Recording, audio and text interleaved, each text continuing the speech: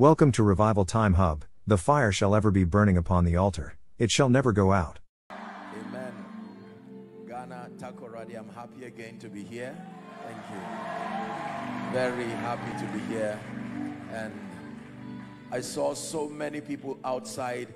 Can I ask those who are outside to shout hallelujah? Amazing. Let's give them a big God bless you.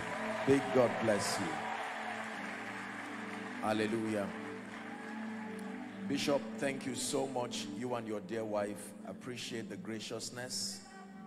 I appreciate everyone. And to the fathers in the land, I truly honor you. I appreciate every single one of you. May not know you by name, but I honor you deeply and I honor you sincerely. And for every man and woman of God here represented, everyone worthy of honor, we honor you very deeply in the name of Jesus. God has granted us the privilege. Oh, by the way, let's celebrate. That is my first time listening to him. I've sung his song, but it's an incredible, what's his name again? Emoji, please. Incredible, incredible. God bless you. Hallelujah. I was so blessed just hearing him lead worship, and I knew that this was someone who truly loved the Lord. Truly loved the Lord. May God bless you. Hallelujah. We're here tonight to experience the glory, the grace, the power of God. And I want you to know that there are no limits when God decides to visit his people. And so let's open up our heart and receive that which can upgrade our lives. If you are ready, lift your hands passionately to heaven and ask the Lord for an encounter. Go ahead. Passionately ask the Lord for an encounter. The Bible says he sent forth his word healed them and delivered them from all their destruction. Someone is praying.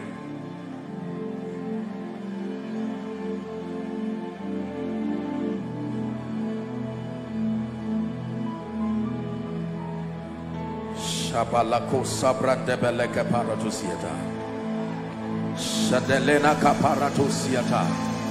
Take me to another level in the spirit, another level in power, another level of wisdom, another level of grace, another level of fire. Someone is praying.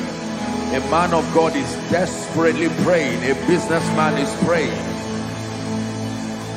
Someone who desires to experience God at another level is praying. The Bible says, for everyone that asketh, receiveth.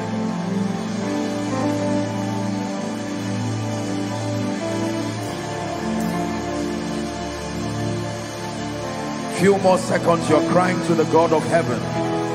Give me an encounter, a destiny-defining encounter. For in Jesus' name we pray. We look to Yahweh, Yahweh. Our hope is Yahweh, Yahweh. Yes, we look to Yahweh, Yahweh. Forever Yahweh, Yahweh. We look to Yahweh, Yahweh. My hope is Yahweh, Yahweh. We look to Yahweh, Yahweh. Forever Yahweh, Yahweh. Spirit of the living God, we pray that you will help us tonight. We're gathered tonight to be changed. We're gathered tonight to be transformed. I pray in the name of Jesus that your word will come with power. Let it liberate, let it transform, let it empower. And to Jesus be all the glory. For in Jesus' mighty name we pray. Amen. God bless you. Please be seated. Please be seated. Please be seated. Am I clear enough? Can you hear me? Those outside, can you hear me? Okay, God bless you. I need to know that you're hearing me. I have profound respect for the Word of God, because I have, by the mercies of God, learned the value of the Word of God as far as a man's becoming is concerned, as far as a man's transformation is concerned. God's method has always and will always be the Word of God. God's method to lift is through His Word. God's method to bless is through His Word. God's method to heal, to deliver, to empower, to set free is through His Word. And every time you receive the Word of God, you also receive every blessing that comes with the Word. Every time you reject the Word, you also reject the blessings that come with the Word. Hallelujah. There are benefits to receiving the Word as a person, and the Word as the thinking of God. The Bible says, bless the Lord, O my soul, and all that is within me, bless His holy name. Then it says, bless the Lord, O my soul, and forget not His benefits. There are benefits. Who forgiveth thine iniquity, who heal your diseases, who delivers your soul from destruction, crowns you with loving kindness and tender mercies, who satisfies you with good things so that you are renewed like the eagle. There are benefits to receiving the Word, and I'm praying for you that every benefit connected to the prophetic word you are about to hear, may it rest upon your life. That what you will receive tonight will not just be an information. What you will receive tonight will not just be intelligent communication, but that you will receive the spirit and the life that comes with the Word. If we're together, shout a loud amen. I'm teaching tonight on a series that will span to our final session tomorrow, in line with your theme, the path of the just. The path of the just. Proverbs chapter 4 and verse 18. The path of the just. Tonight, through this teaching, you will be receiving words that will transform you. You'll be receiving instructions in righteousness that, if and when adhered to, will upgrade your life evidently. May that be your portion in Jesus' name. Let's read together. Can you see it projected? All right, 1, 2, go. But the path of the just is as the shining light that shineth more and more unto the perfect day. One more time. But the path of the just is as the shining light that shineth more and more unto the perfect day. That means, in God's mind, no believer should ever have a better yesterday. Are we together now? God has so designed that when you are in Christ and when you walk with Him, every day should be a higher experience of exploits, a higher experience of greatness, a higher experience of transformation. Rising up today and going down tomorrow is inconsistent with God's will. It's inconsistent with God's desire for the believer. The Bible very clearly here tells us that the path of the just, not the path of every man, the path of the just is as a shining light that shineth more and more, brighter and brighter, unto the perfect day. So advancement is God's desire for everyone. Incremental greatness is God's desire for everyone. That it should never be based on God's thinking and based on God's expectation, that you have to look back into yesterday simply because your tomorrow is pale and frail in glory. The glory that God has invested upon the believer is the glory that excels. Did you hear what I just said? That the glory that God has invested upon the believer is the glory that excels. That means God expects increase, advancement, progress in every aspect of your life. I'm reminded of Exodus chapter 14 and verse 15. This is the nation of Israel standing before the Red Sea. And the Bible says Moses went to the Lord and was crying because now he was in limbo. He was confused. They were stagnated. The Red Sea was before them, and Pharaoh and his armies were behind them to get them back into slavery. And hear what the Lord said unto Moses. Wherefore criest thou unto me? Speak to the children of Israel that they go forward. That means in God's mind, not the Red Sea nor any obstacle should stop the believer from making advancement. And let me prophesy to someone already. In the name of Jesus, the Son of the living God, I speak to you, go forward. Go forward. I'm only speaking to a receiver. Go forward. Go forward in ministry. Go forward in destiny. In the name of Jesus. The Bible says, by you I can run through a troop. It says, by my God I can leap over a wall. Can you imagine that Moses is going to God as a responsible leader? You're leading over 2.5 million people, and there is a Red Sea before you. There is an angry army before you, and God acts as if he does not see the obstacles. He said, tell the people that they go forward. Tell them that they go forward.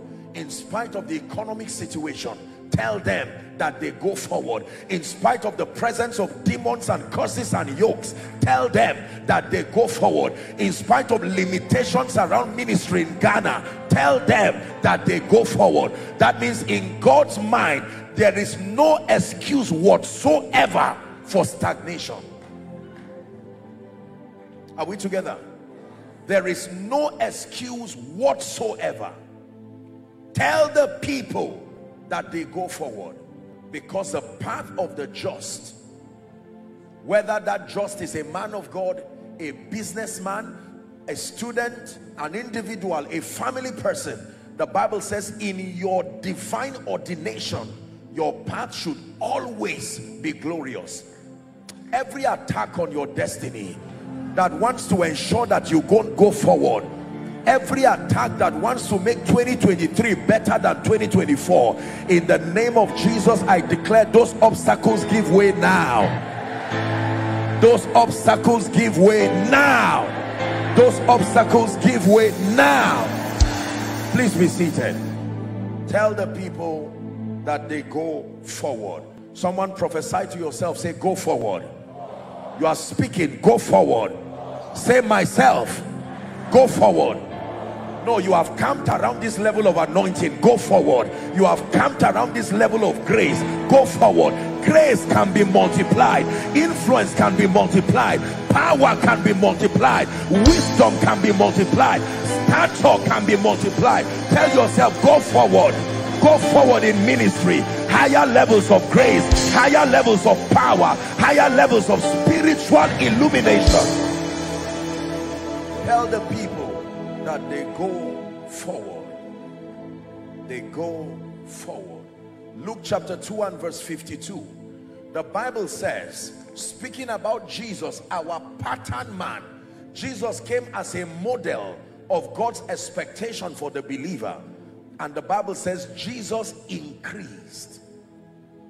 Not even Jesus violated that order of growth.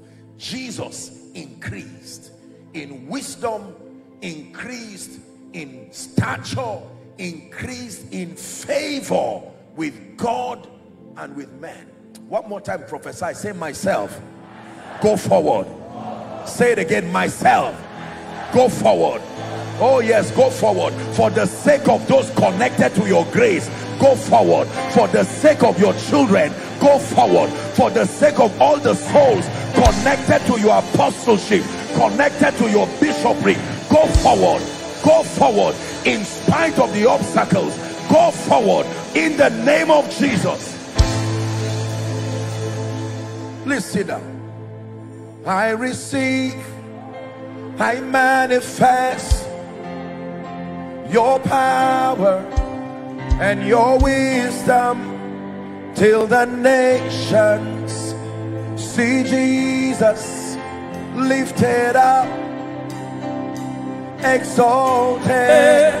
I receive, I manifest your power and your wisdom till the nations see Jesus lifted up, glorified. Listen, for someone at the end of this conference, in the name of Jesus Christ, you will search for your former self and you will not find it again. You will search for your weak self, your prayerless self, your wordless self, your carnal self. There will be a transition in the spirit in the name of Jesus Christ. Please be seated. The path of the just is as a shining light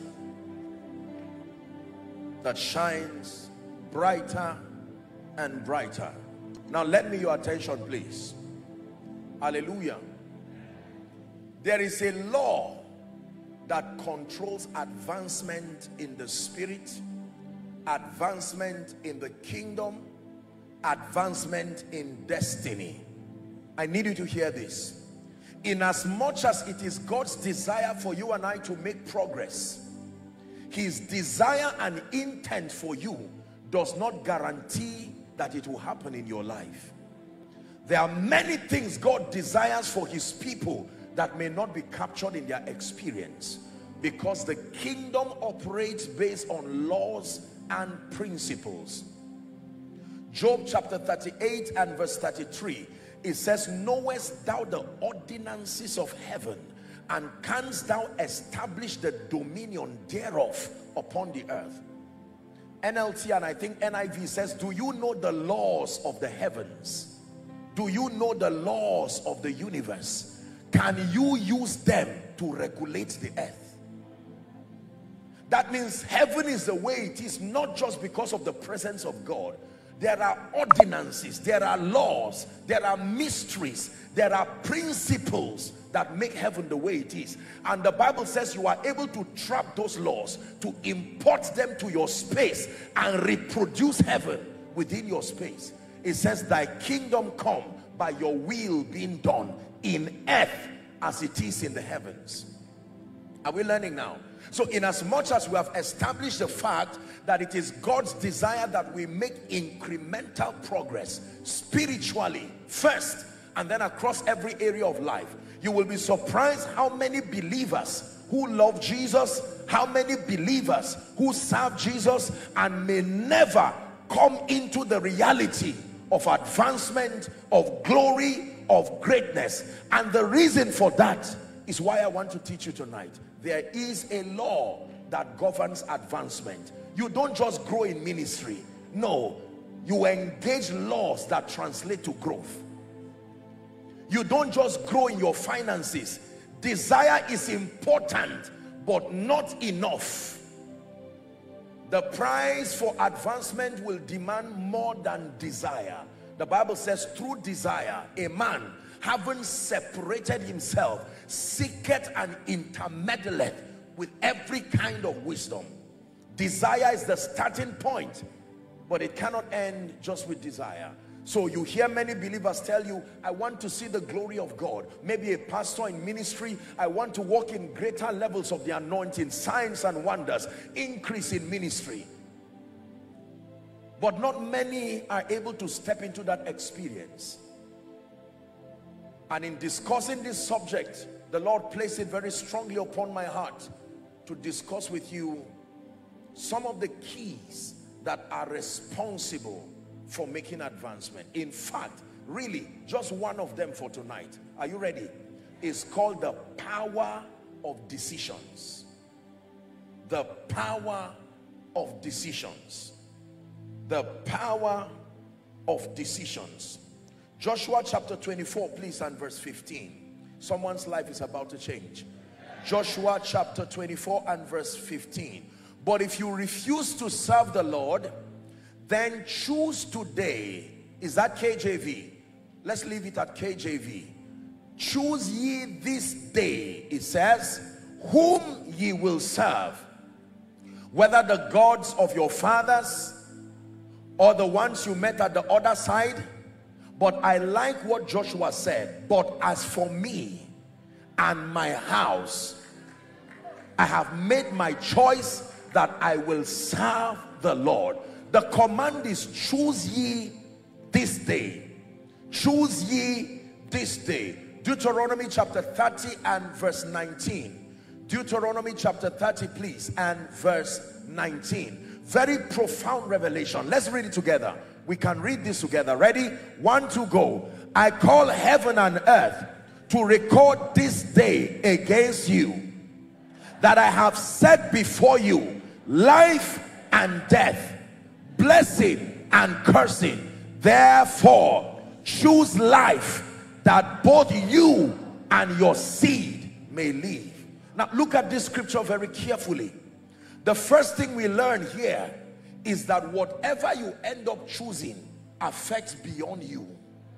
The Bible says choose life. You are the one who makes the decision, but the consequences that follow that decision go beyond you. It says you and your seed may live. If you choose death, you and your seed will die. If you choose poverty, you and your seed will be poor. If you choose mediocrity and spiritual carelessness, you and your seed. Immediately you learn that decisions go beyond the individual who made the decision, that it affects those around you, those connected to you. Your seed here does not just refer to your biological children alone. Everybody who is within the circumference of your destiny is implicated by your decision. I call heaven and earth to record this day against you, that I have set before you life and death. I have set before you a life of glory and beauty and color, or a life of pain and regret and mediocrity. I have set before you an opportunity to excel in ministry, an opportunity to bring great glory to the name of the Lord. I have set before you an opportunity to carry a mighty anointing, or an opportunity to wallow in jealousy, pain and mediocrity. I have set before you blessing and cursing, life and death. I can only advise you, I will not force you. Now look up, please. I was teaching somewhere before coming into Ghana, and one of the things I taught them is that God gave man an ability that no other creature of his has, and that ability is the power to use your will to redefine your destiny. This privilege to use your will consciously, intelligently, and redefine your destiny is an ability and a privilege that God gave only man. Now pay attention, because not every one of God's creature is called man. There is a condition for God's creature to be called man. I taught them that number one, for you to be called man, you must be a spirit. If you are not a spirit, you cannot be called man. Number two, that spirit must be domiciled in a body. If that spirit is not in a body that was framed using the materials of earth, you cannot be called man. Number three, that spirit must be connected to the solical faculties of will, emotion and intellect. Until these tripartite factors coexist within the same entity, you cannot call that entity man. Are we together? So it's a privilege and an honor to be called man, not just a creature, man. The heaven of heaven belongs to the Lord, but the earth hath he given, not to all of his creature, the children of men. Are we together? The dominion mandate was not given to all of God's creature, it was given to man. So the Bible says, what is man that thou art mindful of? Not the son of man that thou visitest him. The entire economy of the spirit revolves around this entity called man. In fact, the Bible puts it this way, that the earnest expectation of creation awaits the manifestation of the sons of God, not the creatures of God, the sons of God. No matter how healthy other creatures are, if man does not rise to his potential, God's program cannot happen. Man. Are we learning already? So God gave man a will. And listen carefully, with that will, he gave you the ability, even at the detriment of your eternal destiny, to make choices that goes against his will, and he will respect it. This is profound. I don't know if I would have been able to take that kind of risk if I were God. I would not build a creature that has not been tested and give that creature such profound privilege that the creature has the power to even fight its creator, and the creator will respect it. Are we together? We build cars, we build apps, but we make sure those apps are obedient. There is usually something that compels obedience.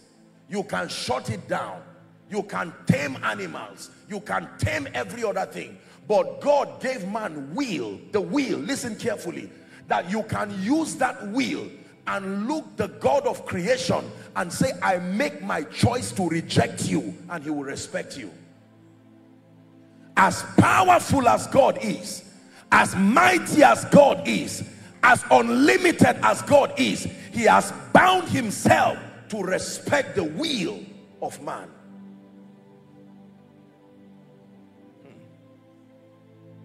That means when God speaks, it does not come to pass until man says amen. Listen to me. And the amen there is not what you say at the end of your prayer.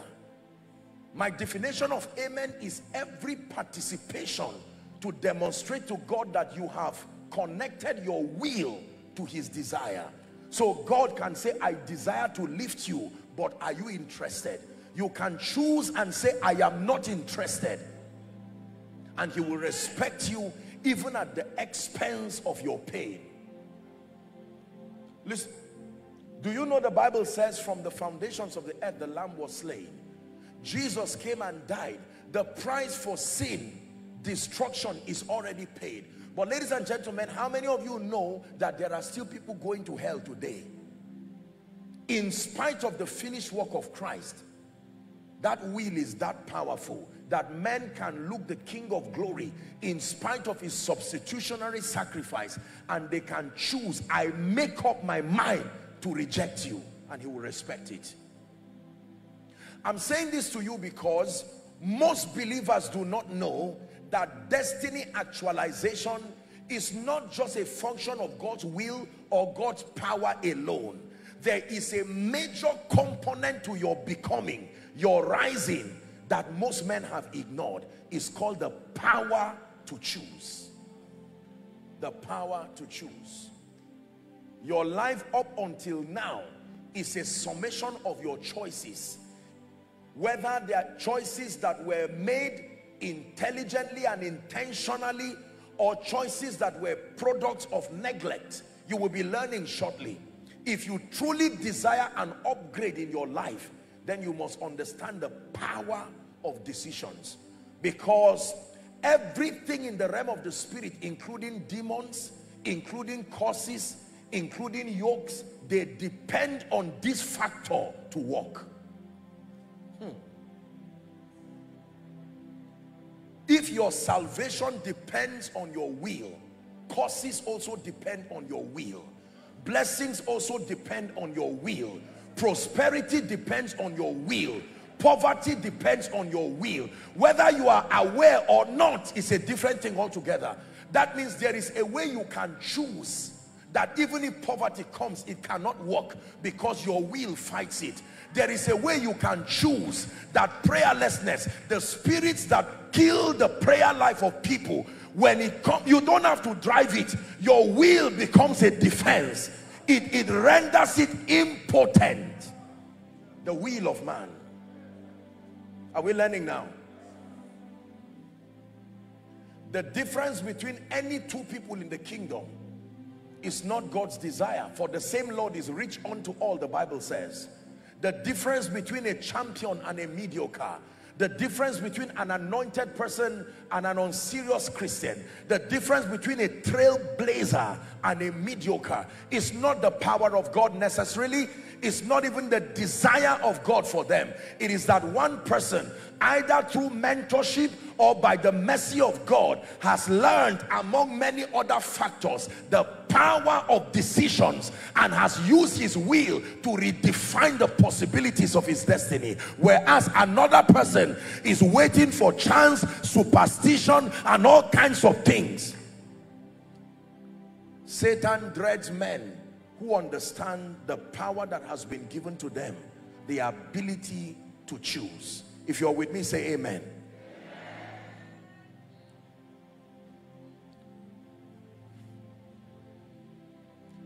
Your decisions, I wrote here, beyond your conditions, decide the quality of your life.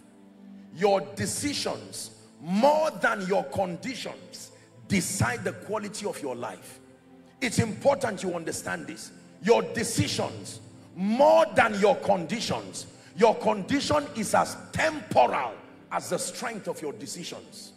Because if you have the power to choose, then you have the power to change. Did you hear what I said?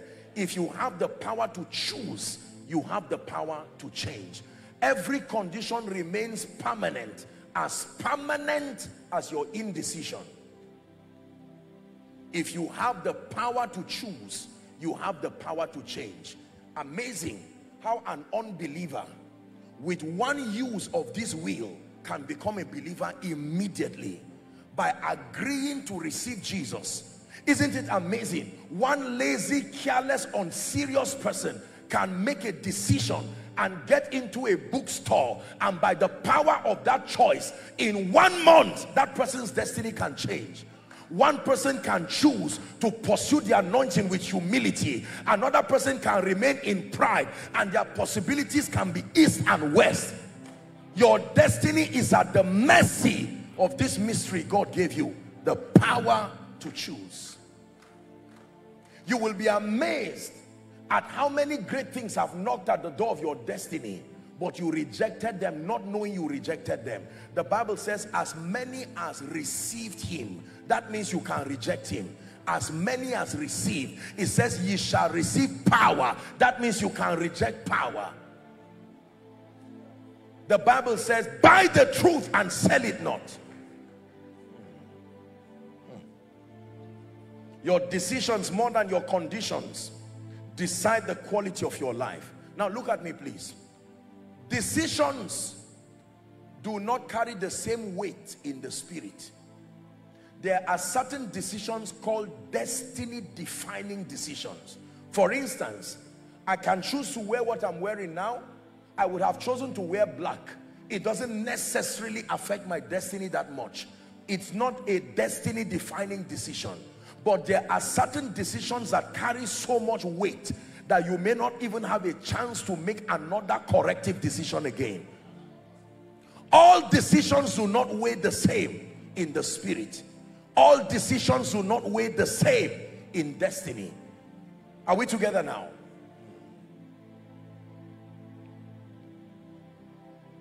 Decisions decide destiny. Now let me tell you something else about decisions. Lend me your attention.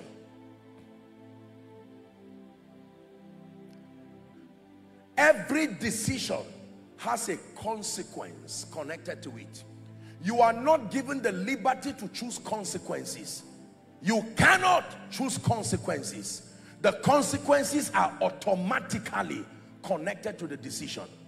Are we together now? What God gives you the power to do is to make the choices. But once you have made the choices, you are also prepared to receive the consequences that come with the choices. Are we together? So if I decide, for instance, do you know that as anointed as God has helped me to be, I actually can end my life in the next 10 minutes. That is how powerful the will is. I literally, with all the angels protecting me, I can choose that I want to end my life in 10 minutes. And God in heaven, the giver of life, will respect that choice, and in exactly 10 minutes I will be dead. That is how powerful it is. The power to choose. To choose a great tomorrow, or the power to choose a worse tomorrow, resides within every one of you who is looking at me right now. The difference between you and everybody you admire is the strength of their decisions over time and the consequences that have come to honor that decision. Let me take it again. The difference between you and anyone at all you have ever admired is not necessarily the grace of God. It's not necessarily the love of God, for the same Lord is rich unto all that call upon him. It is that they by grace have understood this gift God gave man and have utilized it effectively. And what you call results are the consequences connected to the decisions they have made. To walk in integrity is a choice. To be crooked is a choice. To be perverse is a choice. To walk in righteousness is a choice. To be responsible is a choice. To be careless is a choice. To be prayerless is a choice. To be prayerful is a choice. To be anointed is a choice. To be mediocre in the spirit is a choice. To be a great man of God is a choice. To be one who does not bring much glory is a choice. To fail in life is a choice. To succeed is a choice. To be a champion is a choice. To be a great prophet is a choice. To be a mighty battle axe is a choice. To be wealthy is a choice. To be poor and beggarly is a choice. Can I continue? To cut short your life is a choice. A choice that many people do not know how to make. And to live long is a choice. To stay healthy is a choice. To be sick until you die is a choice. To give in to curses and yokes is a choice. To stand in the victory that Christ has wrought for you is a choice. To be in this program this night was a choice. Where were all the demons when you were coming here? That is how powerful your will is. That in spite of Satan's desire, he could not stop you nor the car. So why will your destiny, if you left home and nothing stopped you from getting here, why do you think you cannot get to the place of destiny? Are you learning now? It's a choice. You had a right to do something else with your time. It's called your time. And you decided to invest it in your destiny. It's a choice. It's a choice. The man of God had a right to stop this program from happening this year. It was not just God's will, it was also a choice. Are we together now? My traveling to come here was a choice, and there are consequences. Your transformation is part of the consequences of that decision. Your healing is part of the consequences of that decision. Listen, let me tell you this. If you don't understand my message, many years after now, you will look back and you will hate yourself, because you will see that you cheated your destiny and allowed things to just happen like that. You're my glory, the lifter up of my head. You are my glory, the lifter up of my head. I found myself singing this song from place to place. It's a revelation to me that God gave me this kind of power over my destiny. I can rewrite my story. It doesn't matter where I came from. You didn't choose your arrival, but you can choose your destination.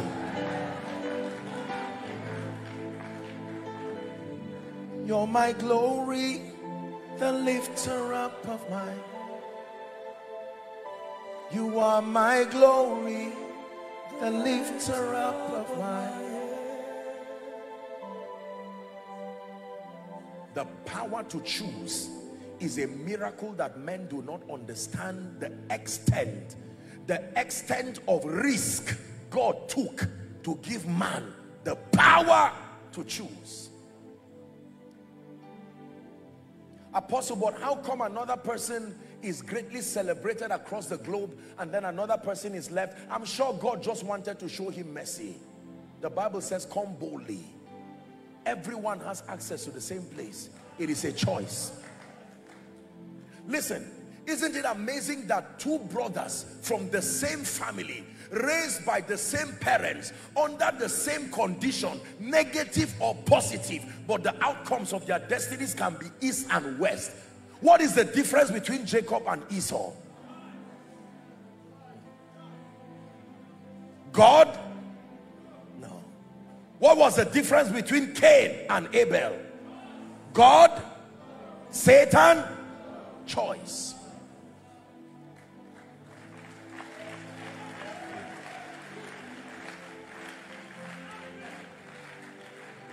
The difference between this version of you now and the version that the nations is waiting for is not time, is choice.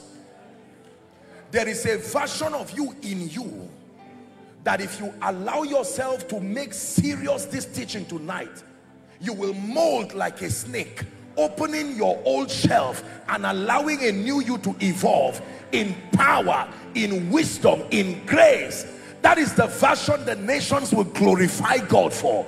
But for as long as you sit and remain and hope that things will change, I hope I will be blessed one day, I hope my children will fear God one day, I hope I will be healed one day. No, sir.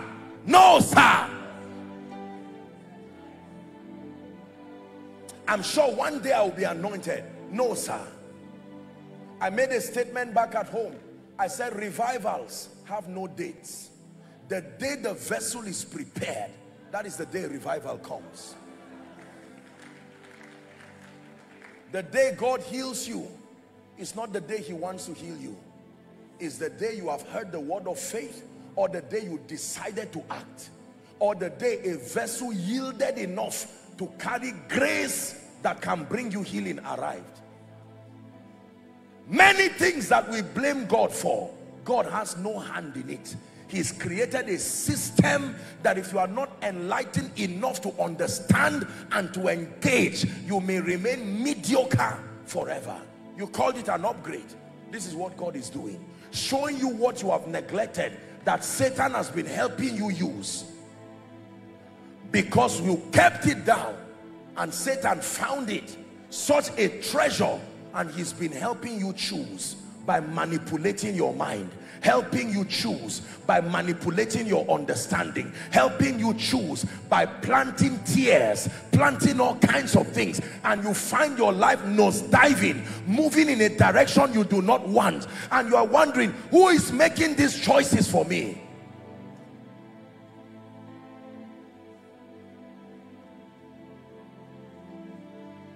Man of God, the difference between the dream you have seen of you healing people and doing mighty things and the you actually entering that experience is a choice.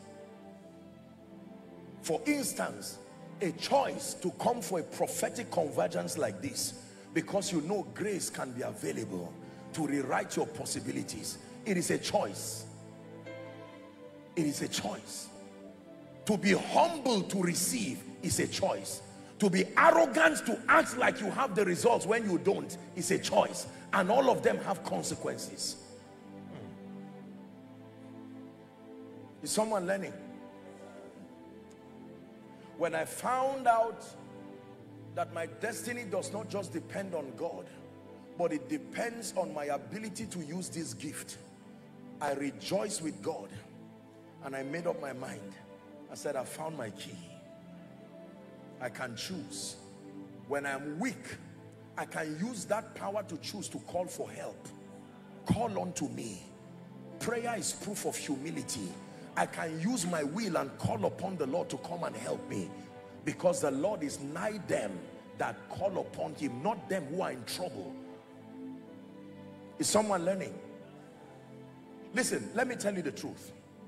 Great organizations today, please sit down, have been built on account of the correct usage of this divine gift. Let me give you two definitions of what it means to choose. Number one,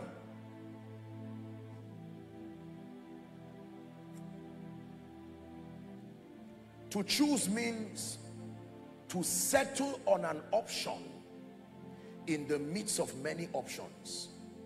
To settle on an option. Whatever becomes the basis of that conclusion is up to you. But to choose means to finally settle, a resolve to settle on an option in the midst of various options. And the first law of effective decision is to be aware of all the decisions available alongside the consequences they carry. Is someone learning now? When you make choices in ignorance, it's the same thing as allowing the devil choose for you, because you will choose disaster. You want to make effective choices, you have to be aware. If you serve me a buffet, usually I would go around and look at everything that is available. Am I right on that? So there's rice here, maybe pasta, and you tell me there's salad, there's whatever. Then I can choose using various parameters. Maybe whatever health program I'm currently working on, or my appetite at the moment, or the recommendation that anyone gives me. Are you seeing that now? There can be various parameters, but at the end of it, usually, as wonderful and delicious as other meals on the tables are, I may not even touch some of them. There are those who would just take fruits, and the basis for that decision is that they don't eat when it's late. They have made a choice. Are there consequences to their choices? Yes. There are those who will eat everything on that table and add more. Is that a choice? Yes. Are there consequences to that decision? Am I right on that? When an armed robber leaves his house and goes to rob another person, the same energy it takes to rob is the same energy it takes to think.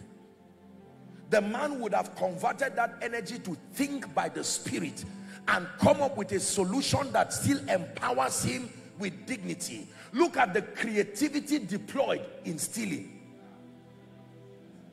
The timing, the courage, the mastery of the environment, learning the weaknesses of those you are going to steal from.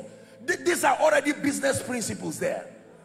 And yet the person decides to invest those principles to steal. It's a choice.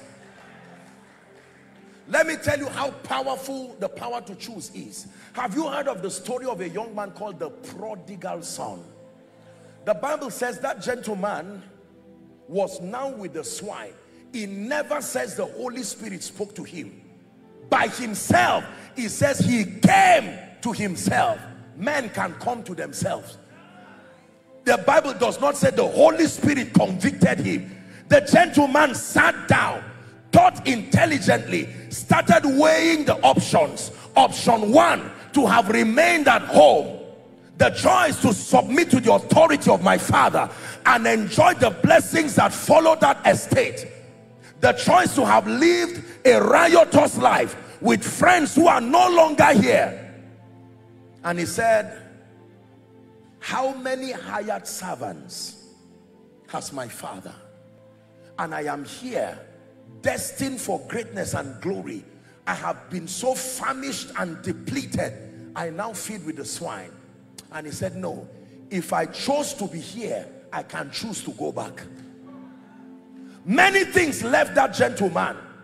His money left him, his friends left him, but the power to choose remained. Can I tell you, every time you say I have nothing, you lied. There is one thing that never leaves you. There is one thing that no curse can take away. There is one thing no enchantment can take away. I know you lost your job, but not your power to choose. I know you lost ministry, but not the power to choose. I know you lost character, but not the power to choose. For as long as the power to choose remains, every other thing that left you can return.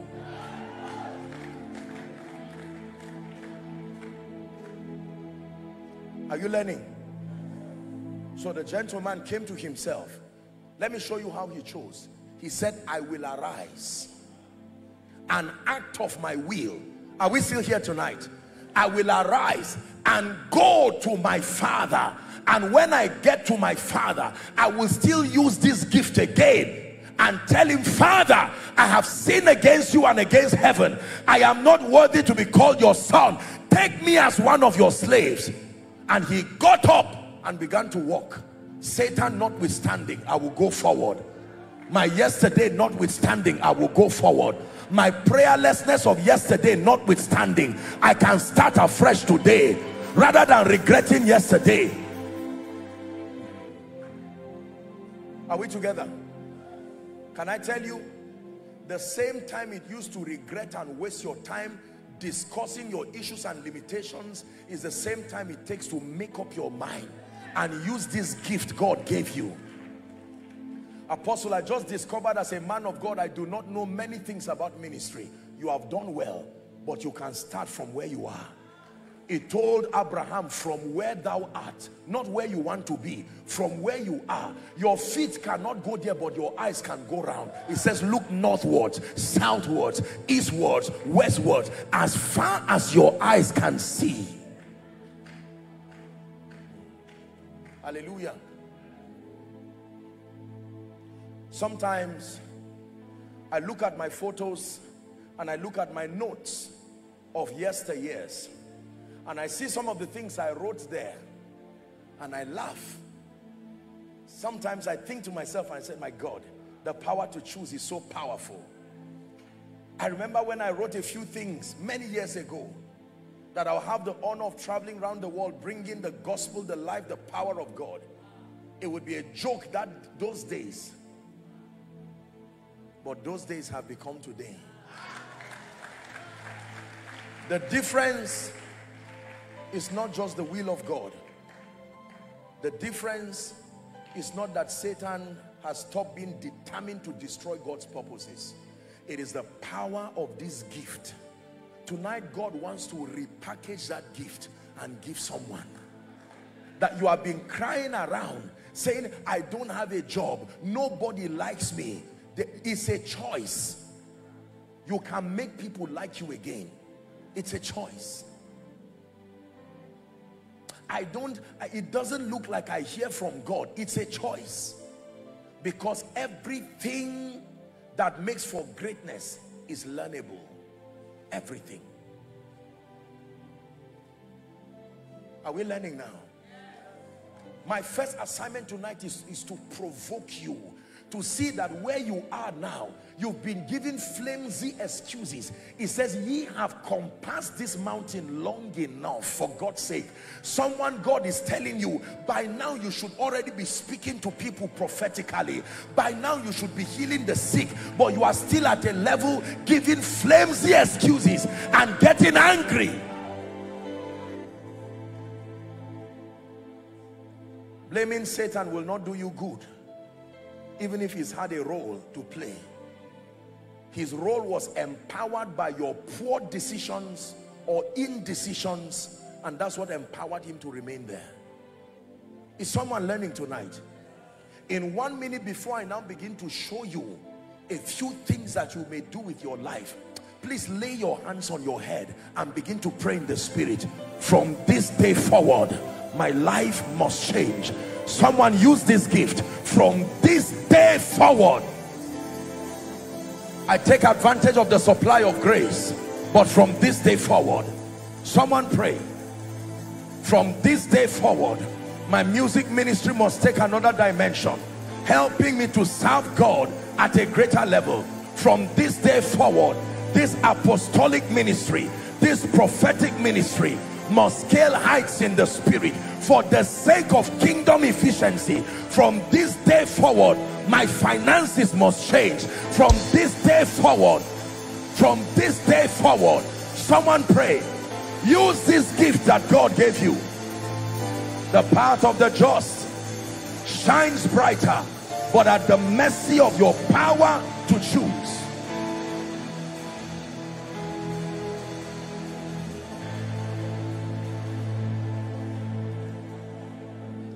Hallelujah. Praise the name of the Lord. Please be seated.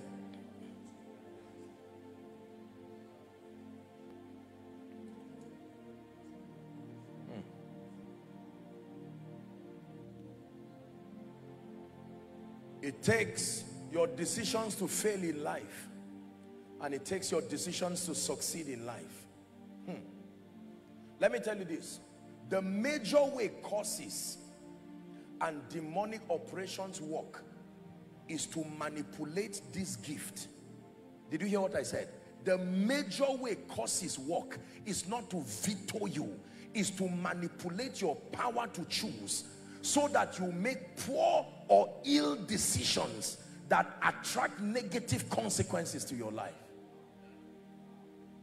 They depend on that power. That is why curses cannot work for a dead man. That is why blessings cannot work for a dead man. Because the factor that gives them power is gone. The power to choose is only there when life is there. That's why the Bible says there's hope for the living. He that is joined to the living lose everything, but the one thing God gave you, if it is still there, you can get back again. People have lost billions of dollars, billions and millions of dollars, and they sat back in trouble, but they said, I will get back again, and they got back again. Are we together now? There are people who have had their homes washed away by flood, and while others were rejoicing, someone else was saying, the same wisdom that brought it is still there.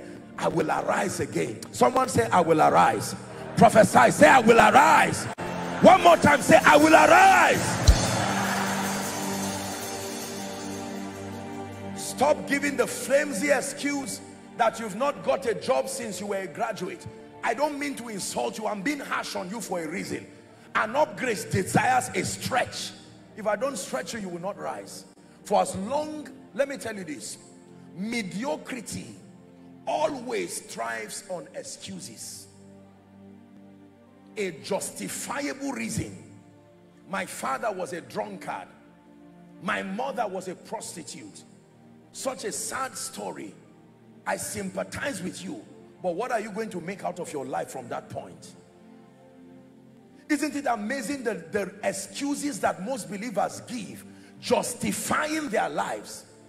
I was abused when I was young. Now, I don't downplay your pain, but how old are you now? Are we together?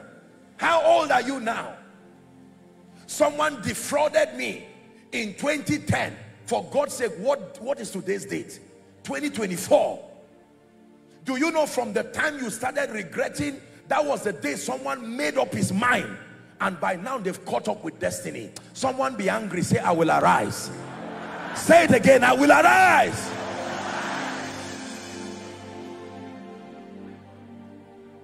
God has called me into the music ministry, you may say. Let me see how you are using your gift to rise and scale. Not just the gift of singing, the gift of a will. That when others are sleeping, you are waking up praying in the night. You are using your will. You are rewriting your own possibilities. That's how he sang his song. Oh, be lifted above all other gods. We lay our crowns and worship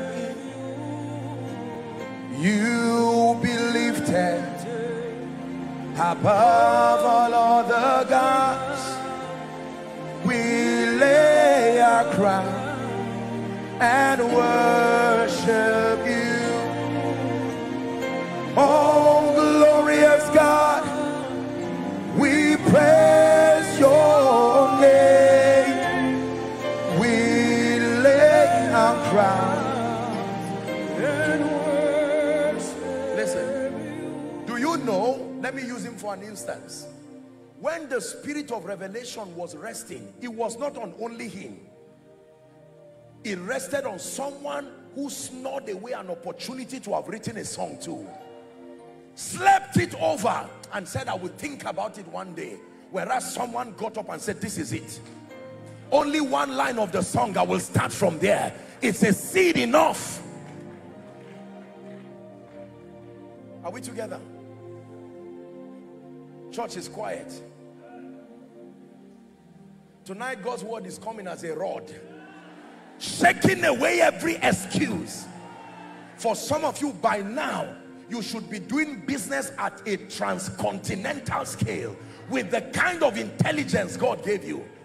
But again, last year I had the honor of speaking at the World Conference here in your nation of the Full Gospel Businessmen's Fellowship. And I remember speaking to them and challenging them that in as much as we have seen so much, there is always more. In Revelations, he said, come up hither and I will show you.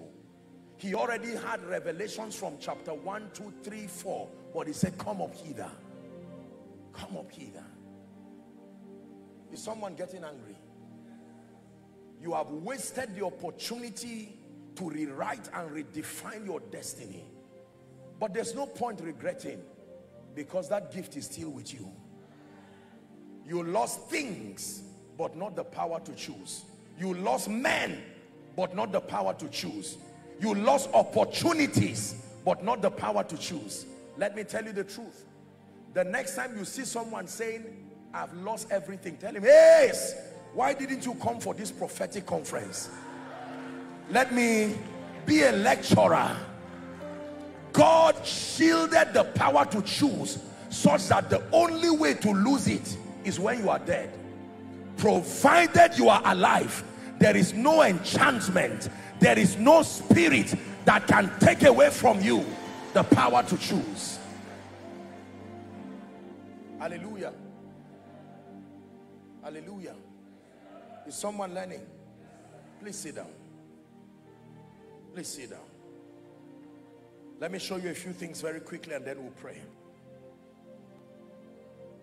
The real value of wisdom, write this down. The real value of wisdom is in its ability to help you make superior decisions. The real value of wisdom is not the acquisition of information. The real value of wisdom is that you gather together the factors that help you to make superior, destiny-defining decisions.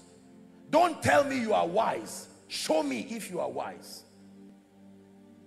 When it has to do with wisdom, you don't say I am wise. You show it by the superiority of the decisions that come from the information you have or claim to have. So if you claim you are wise and I do not see superior decisions, that is why wisdom goes hand in hand with mighty works. Are we together now? Now, I want to give you 7 decisions that you must make with your life.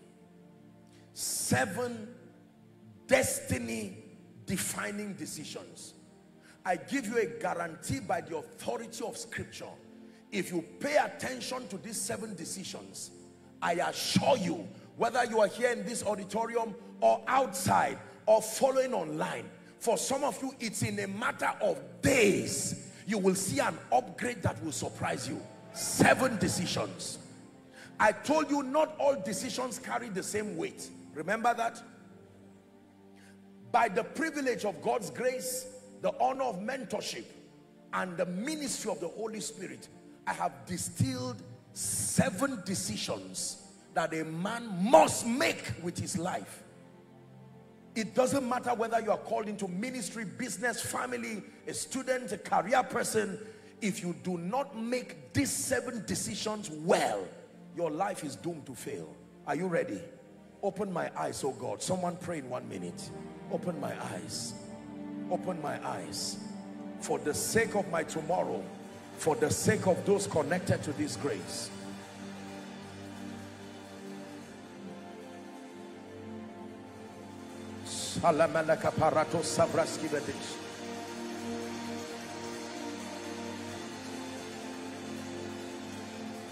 In Jesus' name we pray. In Jesus' name we pray. I'm going to run through this list. For every one of these decisions I mentioned, I'll not have the time to teach elaborately on it, but when I touch on it, we're going to pray it into our lives. Is that a good deal? So I mentioned number 1, you pray. If you are not praying, no, it's an attack. Remember, I told you prayerlessness is a choice. So once we mention it, you pray with all your heart. This is it. I'm finding my roadmap out of a life of mediocrity. For some of you, after tonight's service, you will look Satan to the face and say, so this is how powerless you are. I did not know that you are as powerful as my indecision. But now that I have chosen to use this gift God gave me. Number one, what is the first decision you must make in your life? You desire to rise to a new dimension, to rise to a new level in ministry, in career. The first decision every man must make consciously is the decision to make exceptional spiritual progress. The decision to make exceptional spiritual progress. If you're writing, underline the word exceptional, please. The decision to use your life, to use your days to make exceptional spiritual progress. To know the Lord, to love the Lord, and to serve him with all your heart. It is a choice. It is a choice. To be serious with God is a choice. To love Jesus passionately, whether you are in ministry or not, it's a choice. The decision to plunge yourself into everything pro-kingdom is a choice. And recall, I told you that you do not choose consequences.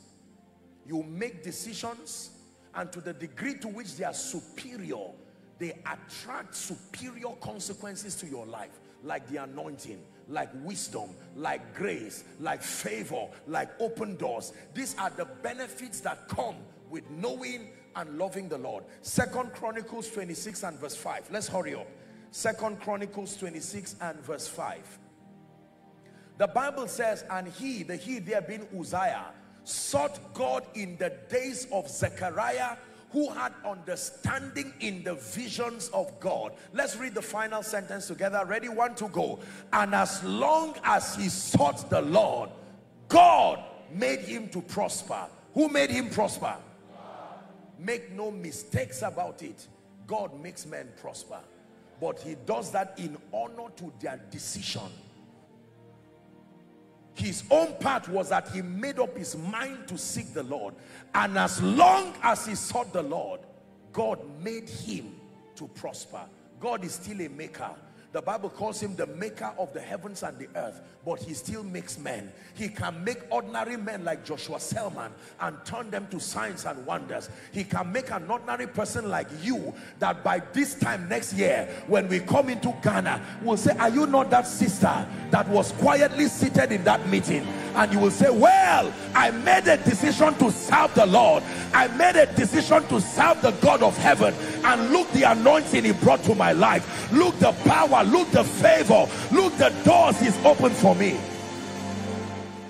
As for me and my house, me and my destiny, me and the vision God has given me, we will serve the Lord.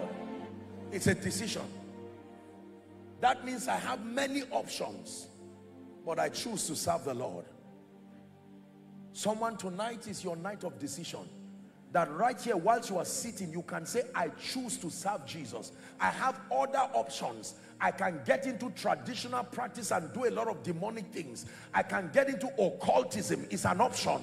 I can get into just believing in myself without God. But I choose, as an act of my will, I use this gift to serve the Lord. The Bible says, except the Lord builds a house, they labor in vain that build it. Is that still in your Bible? Except the Lord watches over a city. Beloved people, it says the watchman watcheth but in vain. It is vain to wake up early in the morning and to sleep late at night, only to eat the bread of sorrow, but he giveth his beloved sleep. Say, I choose to serve the Lord. Shout it convincingly. Say, I choose to serve the Lord. I choose to serve the Lord. Yes, sir. Yes, sir. It's a choice. So when someone looks at you and says, why are you always going to church? Tell them, because I chose to serve the Lord. Why are you a faithful worker in church? It's a choice. I was not manipulated. I was not coerced. It's a choice. Why do you love to read your Bible? It's a choice. Why do you love ministry? It's a choice. A choice. A choice. You have the power to choose. And don't get angry at my choice, because I have a will, you have a will. If you see my results, don't envy. I use that gift. You can also use that gift. Are we together?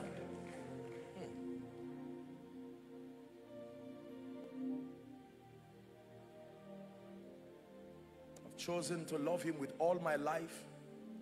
I've chosen to serve him all my days. It's not a choice because I'm a preacher. It was the choice that made me a preacher.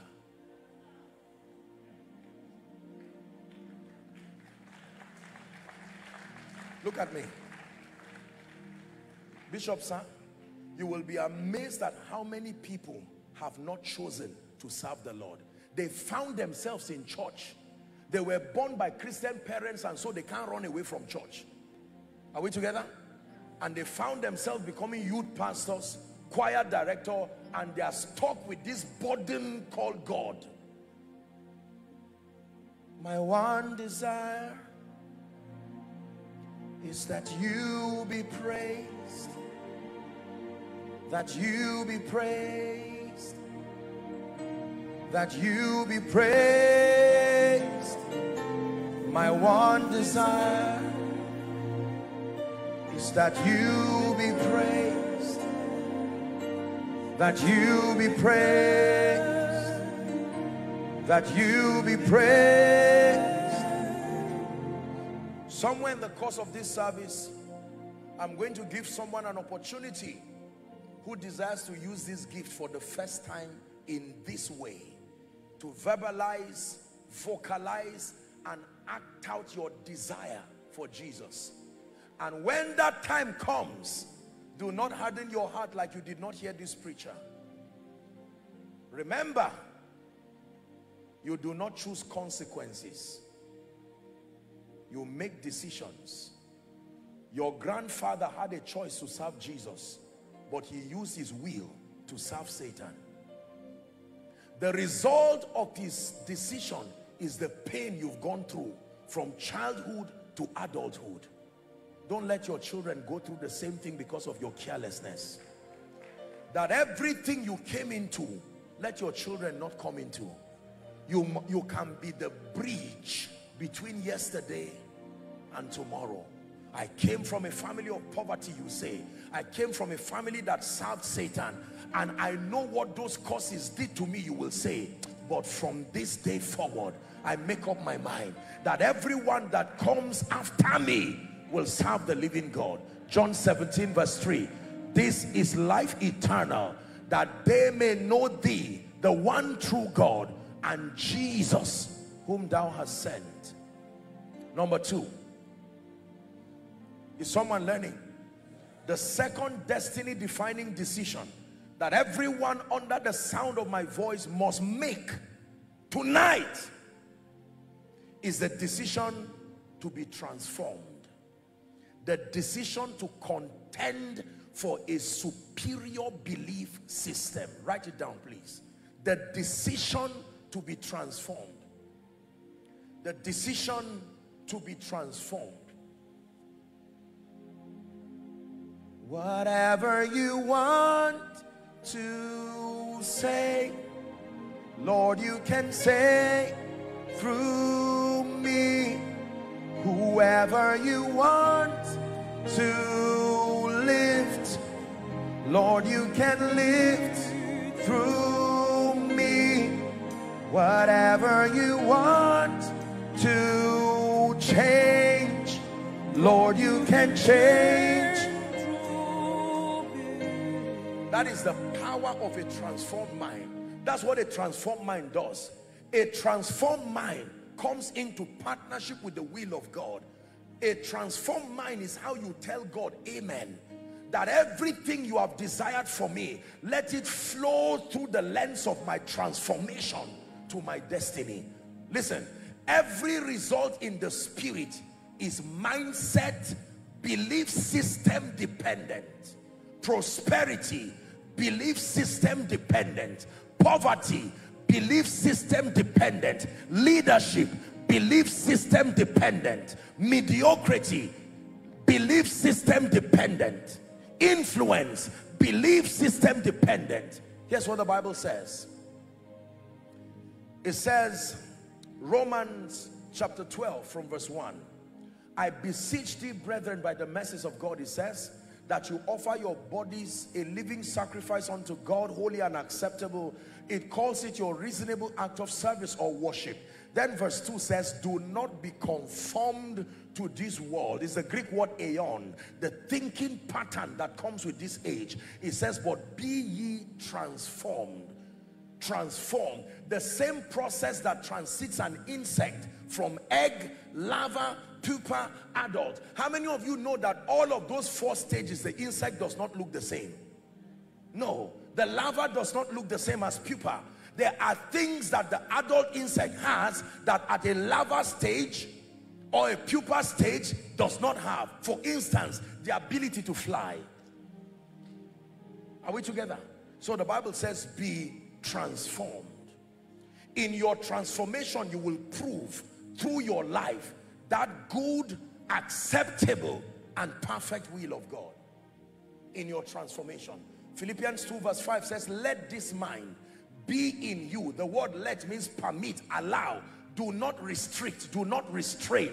Let this mind be in you, which was also in Christ Jesus. Jesus did not just win because he was the Son of God. There was a mindset that kept victory in his life.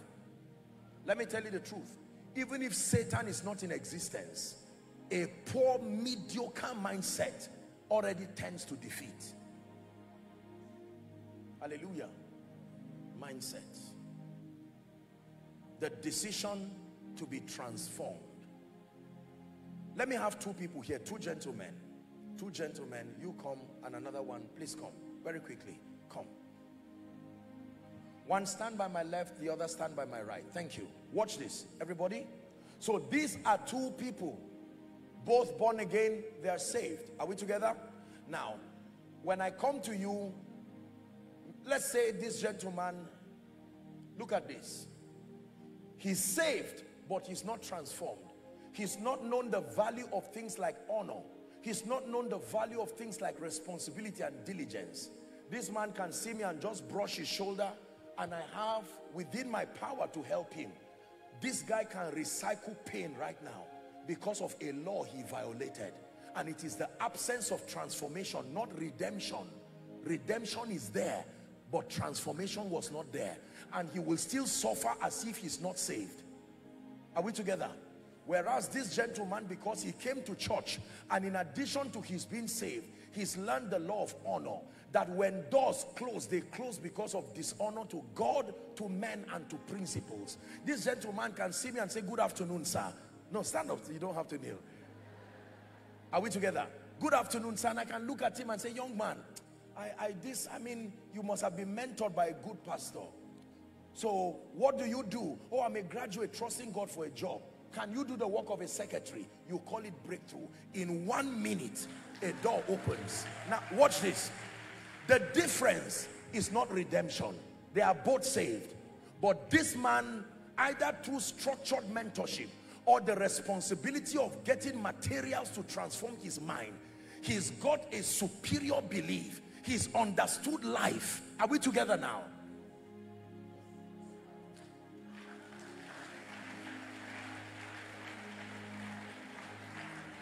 Now look up. I can give this gentleman $1,000. I don't know how much that adds up to your Ghana cedi, but $1,000.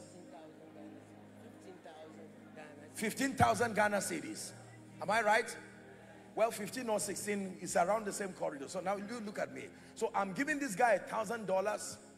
I'm giving this guy $1,000. But because of transformation, he's learned to delay gratification. Are we together now?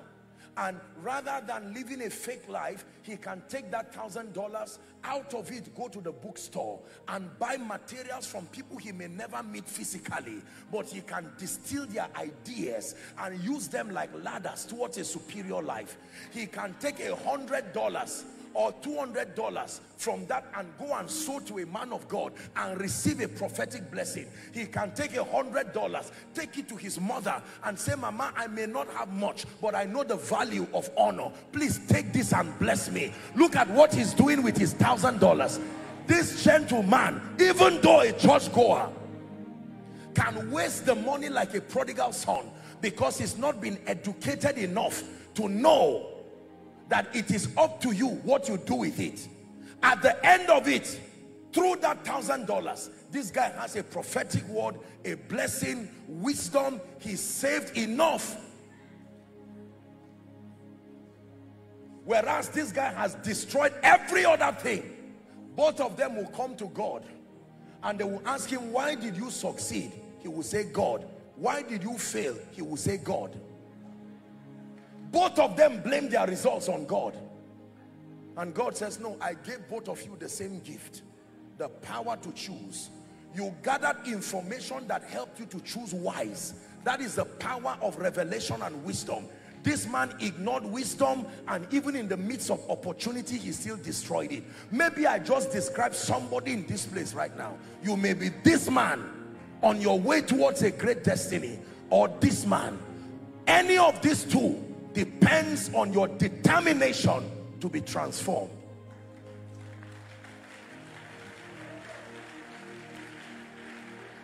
Do not tell me I am born again. The riches that are in this life you have received flows through a transformed mind. If your mind is not transformed, the potential of your being saved cannot be made manifest. Who is learning tonight? Are we together?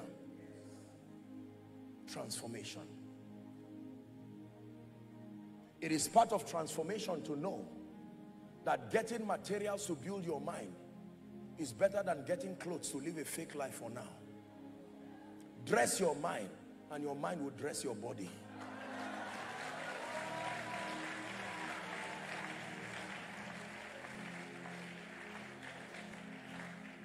But dress your body and leave your mind. Your mind will have to strip the clothes on your body to cover its shame. The choice is yours. So you see someone who is at this point buying a Bible, buying materials, traveling from place to place, praying every day. This gentleman may be in one small room, fasting and praying. Every time you meet him studying, and you are like, Mr. Man, don't you enjoy your life? He knows that every time does not provide every opportunity. I must walk the works of him that sent me while it is day, for the night cometh on every man. Is someone learning now? This is what you get when you come to church. Transformation. You will walk out of this place right now, and your friends who were your friends yesterday, you are not even aware that they are no longer your friends now as you are seated now, because something, transformation, has produced dissociation. The next time they call you, you will not have a common ground for discussion. That's when you will know you have grown. The things you were discussing yesterday, your priorities and your interests have been altered now. While you hear them speaking on mediocre things, gossiping about others, you tell them, you know what, I really don't have that passion again. And I don't mean to be rude. I have seen that if I waste this gift God gave me, and I'm not ready to allow you make me waste that gift. I want my child tomorrow to be able to say, Mommy, thank you. Thank you for listening to this man of God.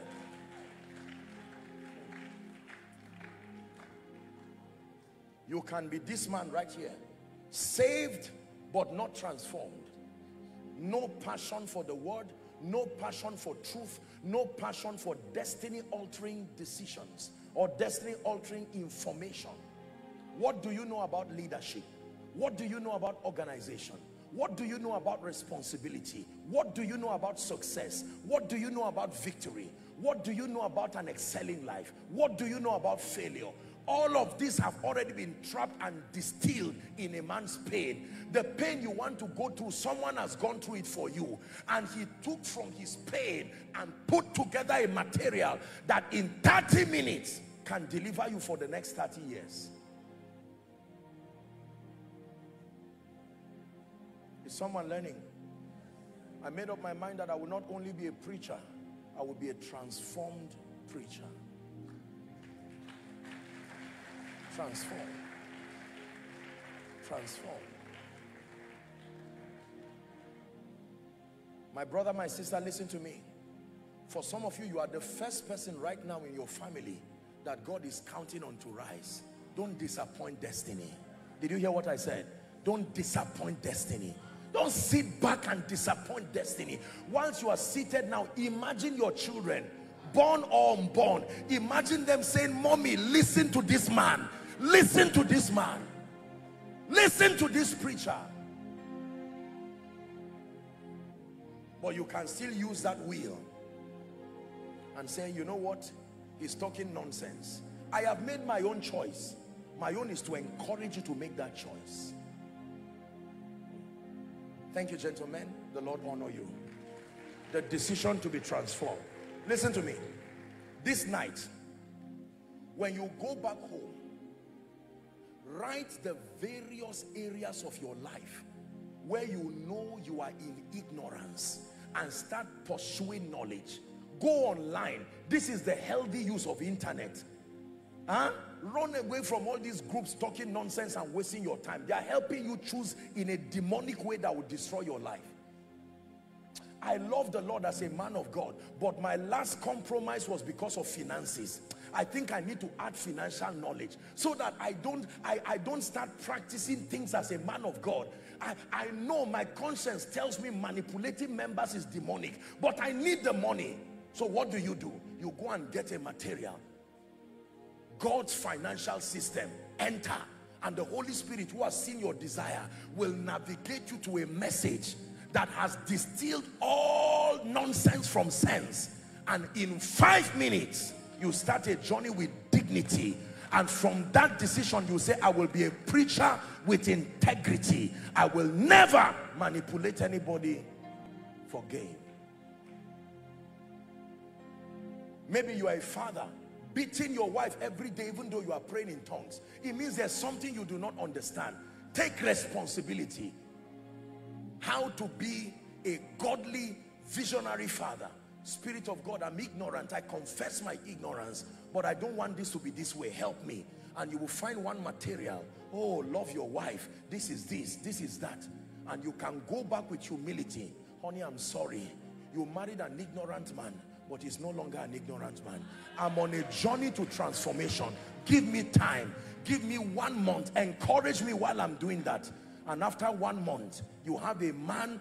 Every garden you see that is well manicured was done by someone. No garden fixes itself. Is someone learning? You're a man of God, but nobody's inviting you even though you are anointed. You are anointed, but you do not understand the protocol of honor and ethics. You come to preach and perhaps lambast everybody, insult every father of faith there, and preach with your anointing, and while you are preaching, they are marking you with a red biro. Never invite this gentleman again. Never invite this gentleman again. And you call it an attack. It's lack of transformation.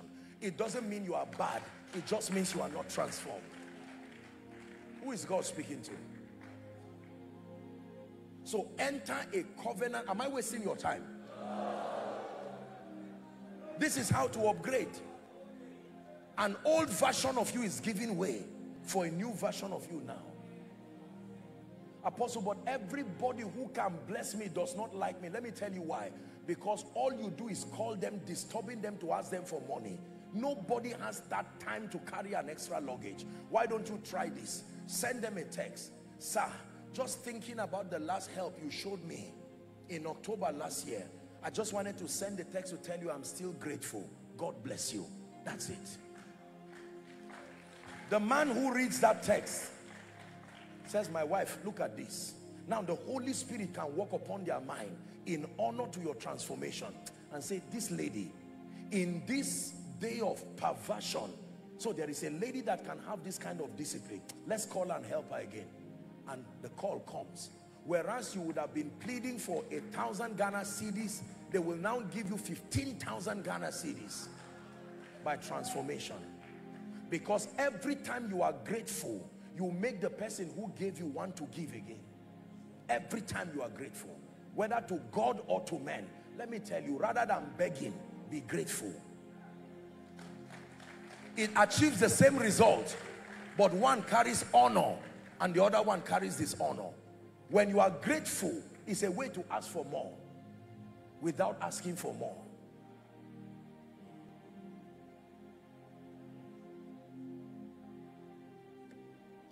Are we learning? Transformation. Learn to tell people thank you. I hope I'm not wasting your time. If we stop this, I didn't come to waste your time. I came to show you what you can see the result now, right now. You can know that you are changing. There are many of you, the simple reason why doors have closed is because you don't know how to say thank you. You will beg with 1,000 text messages and say thank you with one word, thanks. And the person looks at your text and says, I will never help this person again. It's not an attack. It is calamity you bring upon yourself by not using your power to decide.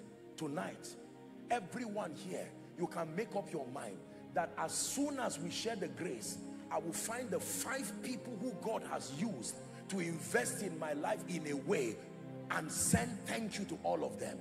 And they will call you and say, what for? You say, I came to church and I was mentored methodically that one of the ways I use my will is to contend for transformation. You'll be surprised, you will invite someone tomorrow without saying come. Transformation. How about apologizing when you are wrong? Culture tells us when you are wrong, fight and act as if you are not wrong. Look at the trouble it has brought. Battles that are your concern and battles that are not your concern, you are still fighting them. Battles with no reward. I am sorry has sent nations to war. Lack of saying it, I'm sorry, because we interpret I'm sorry as I am weak. I am sorry means I am so superior, I will not let my ego stop my advancement. There are marriages today that should not have broken simply because somebody was too proud to say I'm sorry. I'm sorry means I am better today than I was yesterday. We are human and we all make mistakes. Maybe I should teach you. Everybody say I'm sorry. One more time. You see how it's stinging your ego while you are saying it? Say it till it dies. Say I'm sorry.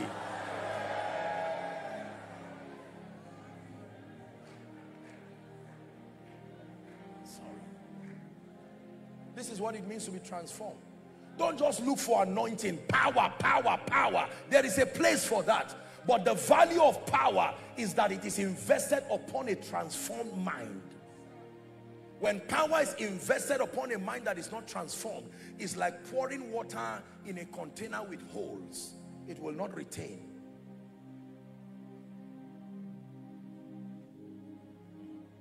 This is only 2/7. Imagine what happens when you make 7/7. How could your destiny remain the same? Are you now seeing that you've been blaming God for many things? You are learning now by yourself that truly it is not God's fault. So I do not know this much. This is why you should honor your bishop and his wife for making this meeting happen, because it has become the basis for your transformation. It's true. Please be seated. I have a few minutes, but let's see what we're able to do. Who is learning tonight? Transformation. Make up your mind. I will never shout foolishly at people again and say that's how we are in our family. Change. Change. Nobody is like that. It's a lie. There is nobody who is temperous by default. You allow demon spirits to capitalize on your will. You can change. A soft answer turns away wrath. Apostle, you don't know me, as quiet as I am. When that thing comes on me, stop it from coming on you. Stop it from coming on you. Stop it from coming on you. Is someone learning what I'm saying? Stop it from coming on you. Tell yourself, I will be decent, modest with words. I will not be careless with my life again. No. The value of my spirituality will translate to my excellence. It will be clear that I know God and I love God. This is the way of a superior man.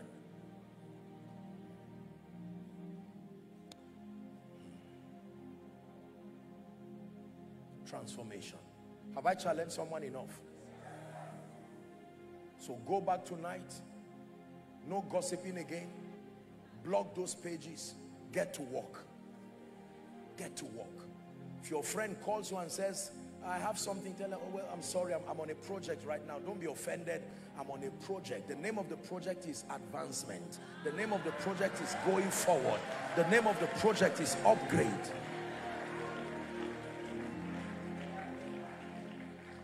Let's hurry up. Number 3. Let me see if I'm able to touch 1 or 2 more. Thank you. Number 3, the third decision you must make. You want to upgrade your life. You want to use this gift God gave you. Is the decision to discover and fulfill your God-given assignment. The decision to discover and fulfill your God-ordained assignment. I'll not talk much here. It's clear enough. Your God-ordained assignment. Hebrews 10 and verse 7. Lo, I come in the volume of the book, as it is written of me, to do thy will, O God. It is written concerning every man. There is a role you have to play in destiny. Do not rob your generation of an opportunity to experience God through your life, through the efficiency of your witness. Stop escorting others around the corridors of destiny. There is a place for you. Find it by the Spirit. My life changed many years ago. A dearly revered mentor, he's gone to be with the Lord now. His book, Discovering Your Purpose, Dr. Miles Monroe. I read that book and it revolutionized my life completely. Thank God that even though he's gone, his thoughts are still there. Go and buy the truth. Use humility as a currency. Buy the truth and learn all you can about your destiny. Many people depend on your destiny and many people are waiting for you to manifest. In your rising is their rising. Do not fail. Number 4. The fourth decision, and I want everybody to listen carefully. A very major decision is the decision to be healthy and physically sound. You will think this is just a passive decision that should not be mentioned in church. If you are not healthy, you will die. Let me tell you that. I'm not prophesying doom. I'm telling you the laws and the consequences that follow. Are we together? Now please look up. Everyone is given the gift of one body per lifetime. One body per lifetime. You don't have access to 2. It's not recorded in scripture. One body per lifetime to host your spirit. And keeping that body healthy to host your spirit for as long as it will take to live your assignment is your responsibility. Are we together? God will support you with his word, with his spirit, with his power, with his grace, but remaining healthy enough so that your spirit can live comfortably. When your body deteriorates beyond a certain threshold, your spirit will have to leave, even if it's not your time. Make up your mind that I will be healthy. If you're a man of God here, let me encourage you in love. There are many men of God today, with all due respect, who are sick because of carelessness with their bodies, not their spirits, their bodies. Are we together?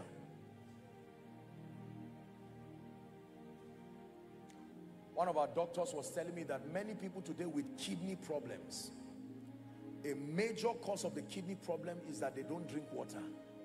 They don't drink water. Are we together? And you know, in Africa, sometimes because of the backgrounds we came from, when you get to a restaurant, you take Coca-Cola and Fanta and chicken, no water. You say, give me 3 bottles. I've suffered in this life. So you are on a revenge mission. And as you gob all those things, remember the sons of the prophet said there is death in the pot. Even the pot can carry death. You have to be aware of what you eat. Are we together? You've heard my story. For some of you, during my retreats, I take out time and I do an inventory of my life.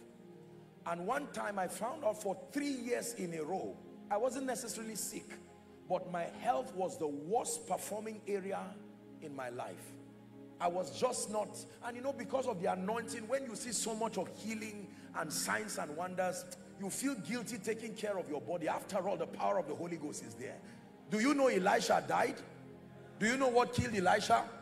The anointing remained while life left. Did you hear what I said? The anointing remained on Elisha while life left. Don't covet that testimony. That their life left, but the anointing still remained on the dead body, on the sick body till it died. You can be very anointed and still die. Take care of your body. I encourage my people, I charge them. In fact, at the end of the year, I insist upon them to go for a medical checkup. You are a man of faith, so what are you afraid of? Go for a medical checkup. Find out what in the world is going on in that body, so that if there is a call for emergency, you know how to appropriate God's power fast. But living in denial until you deteriorate to a point where it depletes your finances, your health, other people will have to pack up their jobs to maintain you, and eventually you still die.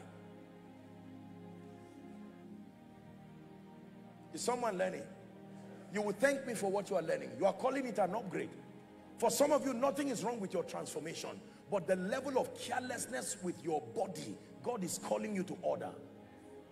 Right now, you see young people, 20 years, 30, 35, high blood pressure, having all kinds of things. What does a young man have to do with high blood pressure? Because of the careless use of this body. This body is a gift. Use it well. Use it well. Use it well. Hallelujah. So for someone, you will be healed though.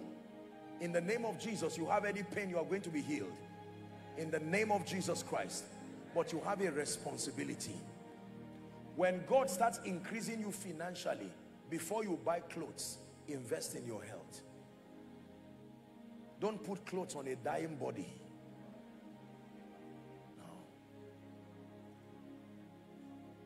And don't say it is lack of faith to go for a medical checkup.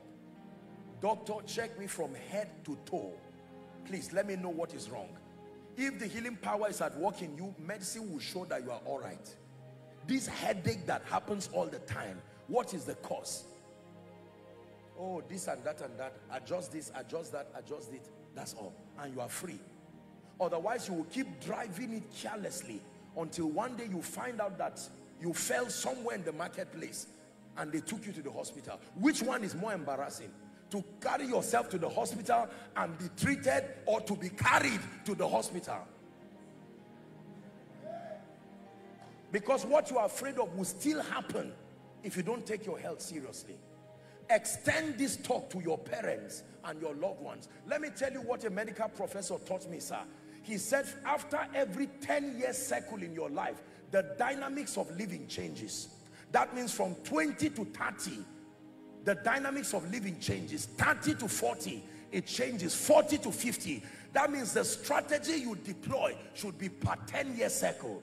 By the time you clock 40, you can't live like 20 again.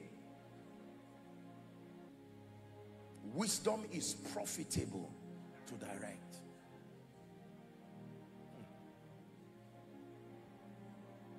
You don't like what you're hearing? Your health. Go back this night and make up your mind. Some of you need to go and get supplements, responsible organic supplements. While you are praying in tongues, you tell yourself, I won't die. My grandfather died. It was witchcraft through carelessness. But I will block that door. The power of God will deal with the witchcraft while my will deals with the carelessness part. That's the partnership that keeps you long.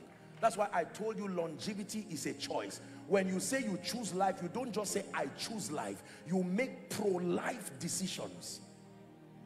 This is what the church is about. You should be mentored in church, that you go back home as a father and gather your family tomorrow and say, listen, as the priest of this home, I've come with a new resolution.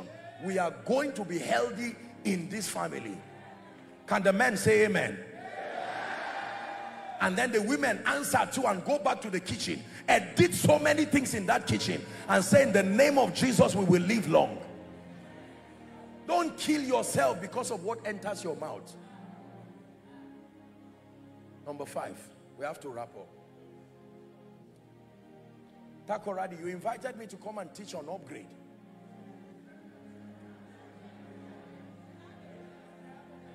This is what it means to be upgraded. Decisions, your health, your health, your health. Number 6. Number what? Number 5, the decision to be financially empowered. Just write it. Many people shout like this and it still doesn't work. Just write it. The decision to be financially empowered. Let me tell you the truth. Look at me, beloved people. I love you with all my heart and I came to bless you. No matter what good happens in your life, if finance is not part of them, you will suffer. Whether you believe it or not, you just rest once and for all and don't even try to argue about it. If your finance is not working, eventually even your spiritual life will be affected. Do you know what took Israel to Egypt? Hunger, not witchcraft. Hunger. Hunger always takes Israel to Egypt. Genesis 42 from verse 1 and 2. The Bible says Jacob, even as a prophet, he saw that there was corn. Where? In Egypt. Corn was not the problem, the location. I hear that there is money, but that man is a very perverse man. So there's money, but the problem is the person and the location. And he looked upon his sons. Why do you look upon one another? Verse 2. Give us verse 2, media. Genesis 42 and verse 2. And he said, behold, I have heard that there is corn. Where? In Egypt. He said, get you down hither and buy for us from there, that we may live and not die. Without corn, you will die, even if you are a prophet. Let me tell you, one of the enhancers of integrity is prosperity. One of the enhancers. There are many temptations that die naturally when God has shown you mercy financially. The strength of temptation is its seductive nature. That means it appeals to a need that is within you. But once that need has been overcome through the abundant help of God, it does not work again. Are we together now? If you bring me baby food now and you say, Apostle, be tempted, you can't tempt me with it. Like what babies eat, baby food. Or you put breast milk in a feeding bottle. I would think you brought it for me to pray on it. I will end up praying on it. It can't be a temptation. Are we together now? So temptations happen because they connect to a need. That's the character of the spirit of seduction. It looks for something you desire and then connects to it for your destruction. Make up your mind as a decision tonight that I will not be poor. Not by jumping carnally and, oh, I like money, I'm obsessed about money. No, a responsible approach from a kingdom standpoint, knowing that lack of finances can push you to Sodom. I made up my mind that I will never manipulate anybody to come and preach. Number 2, I made up my mind that I will never inconvenience any ministry, telling them, give me 10 naira or give me this. It's an honor and a privilege to serve Jesus with all my heart. And before I came, he had been blessing people. And after I've gone, he will still raise people. Integrity is enhanced, listen to me, by prosperity. If you make up your mind that you will not prosper, you are doing a disservice to yourself, your children and your children's children. There are many ladies today who should not have been prostitutes, but because of this finance thing. There are many young people, I don't know if it happens in Ghana. We have this thing in Nigeria where, you know, some of these are young boys, fraud and all of that. Does it happen here? In this place too?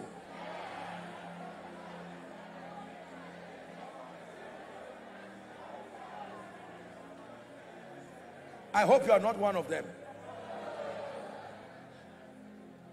If you're one of them, you can choose. I taught you about choice. You can choose.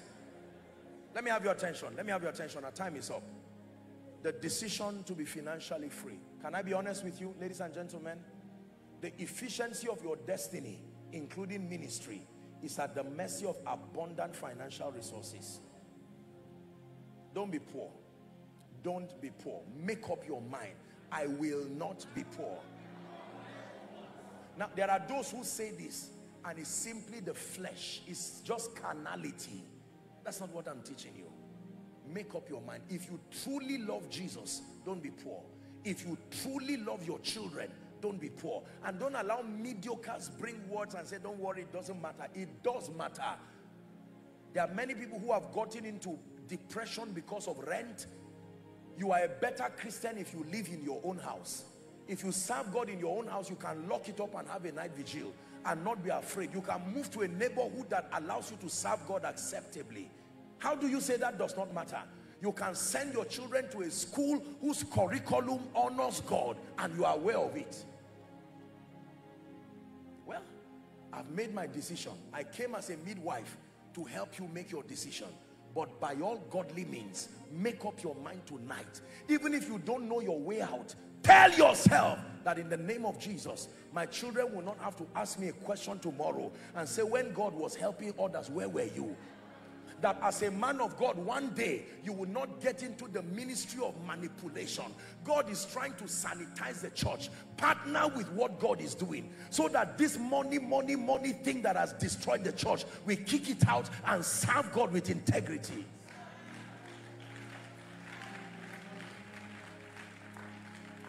But let me tell you an honest truth. If I stand here and I'm hungry and I'm not fasting, with the gift of prophecy on me, you think I will not say something about your life? That I would transact it to meet my need. When I'm hungry and I'm owing, and they're going to jail me tomorrow, and I see that there's $1 million in your account, you are joking. I will call you and say, stand here first in a special place. Let me finish with other people and I'll see you personally. There are many temptations that are resistible. The cure is to be empowered.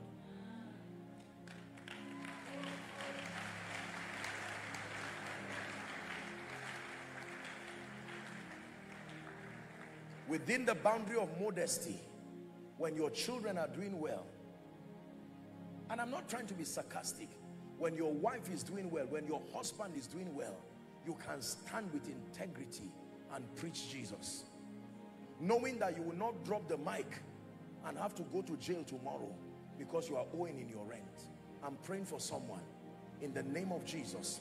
May God, who is called Ebenezer, the one who helps men, who takes away shame from their life, may that God help you, Ghana. May that God help you, Takoradi. In the name of Jesus, I pray for every man, particularly the grace for structural establishment, that you will have enough to take care of your family and rid yourself of the temptation of compromise. Receive that grace in the name of Jesus.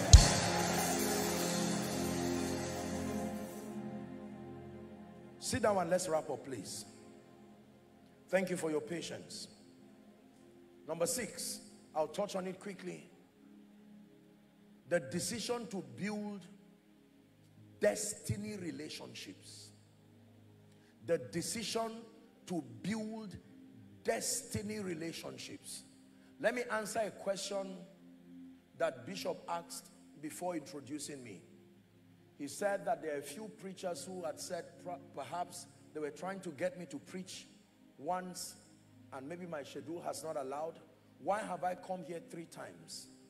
I will tell you that, number 1, because I love Jesus. Number 2, because I love you honestly. But number 3, because of my relationship with him and his dear wife.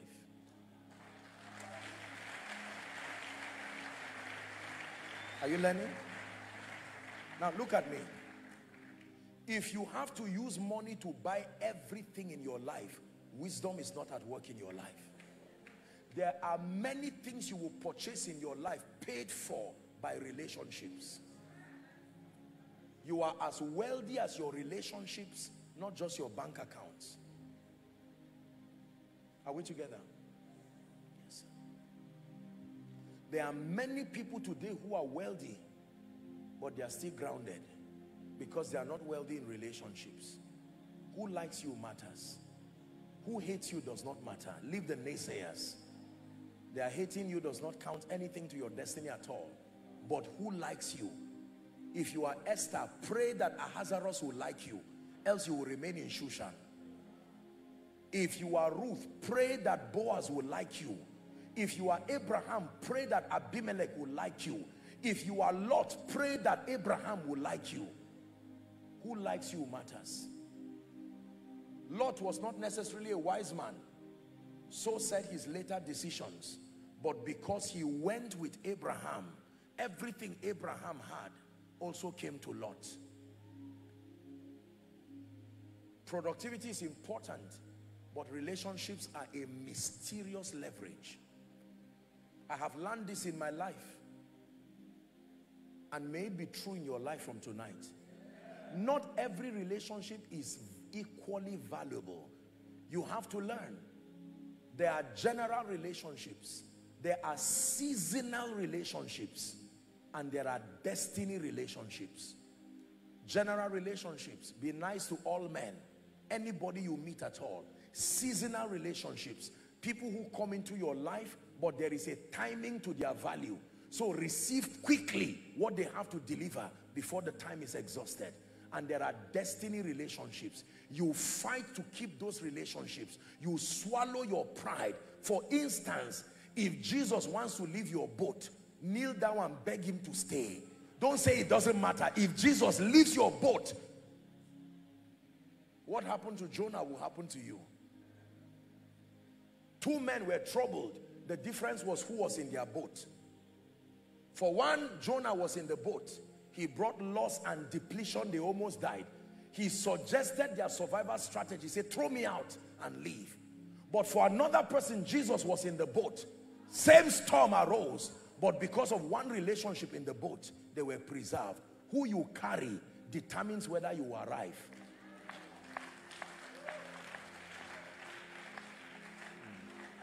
Are we together? Let me tell you the truth. When God wants to help you, he shortens the distance between you and a destiny helper. When a destiny helper holds your hands, he can bring acceleration to your life. John chapter 5 and verse 7. The man who laid down at Bethesda, the Bible says that man, when Jesus came to him after 38 years of suffering, he said, will thou be made whole? And the man said, I have no man. That was his problem. There's no relationship that can be a leverage to my healing.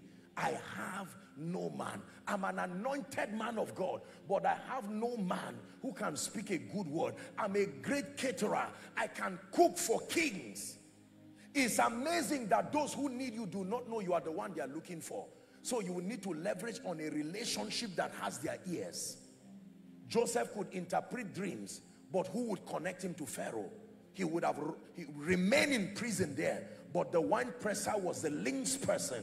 I'm praying for you. Whoever must show up in your destiny in this season and connect you to the next level of your life, I pray that God will send them speedily. I say it again to a receiver. May God send them speedily. Hallelujah. Praise the name of the Lord. Please sit down. Relationships are powerful. I had the honor this year to be invited by the prestigious Harvard University to deliver 2 lectures in their schools. Not to preach, to deliver academic lectures. I'm not a professor. That's what relationships can do. I'm not saying this to brag. You have no idea how far relationships can go. One person's signature, please consider him, and that's it. There are people praying and sweating over visas, binding and casting demons, whereas everybody has ears. That means they were designed to be relational. What do you think God gave them ears for? What do you think God gave them hands for? The most difficult system, you can penetrate it through relationships. Somebody can like you and say, help this person. And because his father helped this person's father, is there any man in the house of Saul that I may show kindness for Jonathan's sake? Is someone learning? Please value relationships. Don't insult people and say it doesn't matter. I don't need men. All I need is God. You are being sincere, but you will be punished severely for that level of ignorance. When it has to do with the world of men, you need men. Even Jesus as a man needed men. My life has been greatly helped today, mercifully helped by God, because of the ministry of men. Somebody who likes you can give a good word because of you. This is a great person. Please provide any assistance. In my own little way as a man of God, I have been used by God as a destiny helper. Apostle, on your honor, please, what can I do for you? Is it this person, this person? Let me tell you, there are people in prison today, relationship would have brought them out. They didn't have a relationship. There are people today, there's no job that you are desiring that a relationship cannot bring for you. And you believe me on this. Again, I pray for you. You don't need everybody, but the one person ordained by God to connect to your ministry, to connect to your destiny, to connect to your family, for your rising, in the name of Jesus, beginning from this night, may my God allow for that connection in the name of Jesus.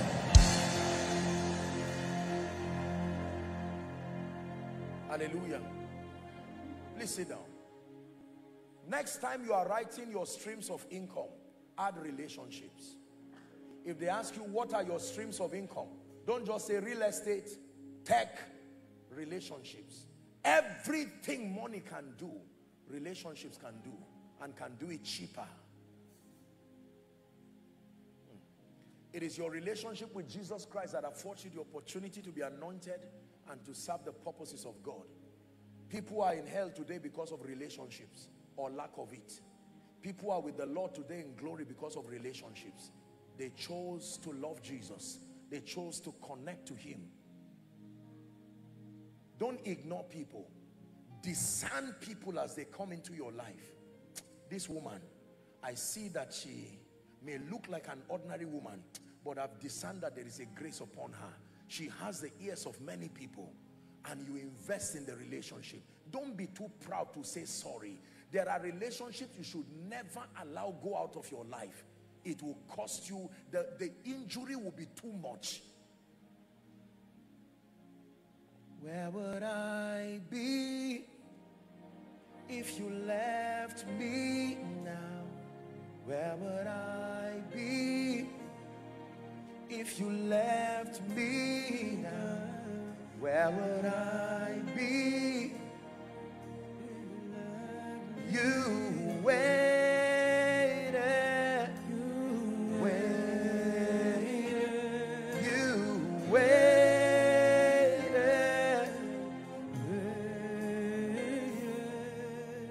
I look at my life today as I prepare to wrap up.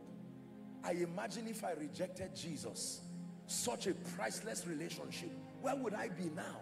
Would you ever know about Joshua Selman? Imagine that I rejected my relationship with the Holy Spirit. When I talk of relationship, I don't just mean vertically, horizontally. Anything that fights your relationship is fighting your potential for greatness. Beware of those who come to sow a seed of discord. Someone who was there lifting your life, and in one moment, they make you hate your mother, they make you hate your father, they make you hate your friends, they make you hate your destiny helpers. It's an attack. There are relationships you should never fight. I hate my pastor. Be careful. Be careful. They may not be perfect, but be careful. The connection is to your advantage. They are not God, but they represent his program.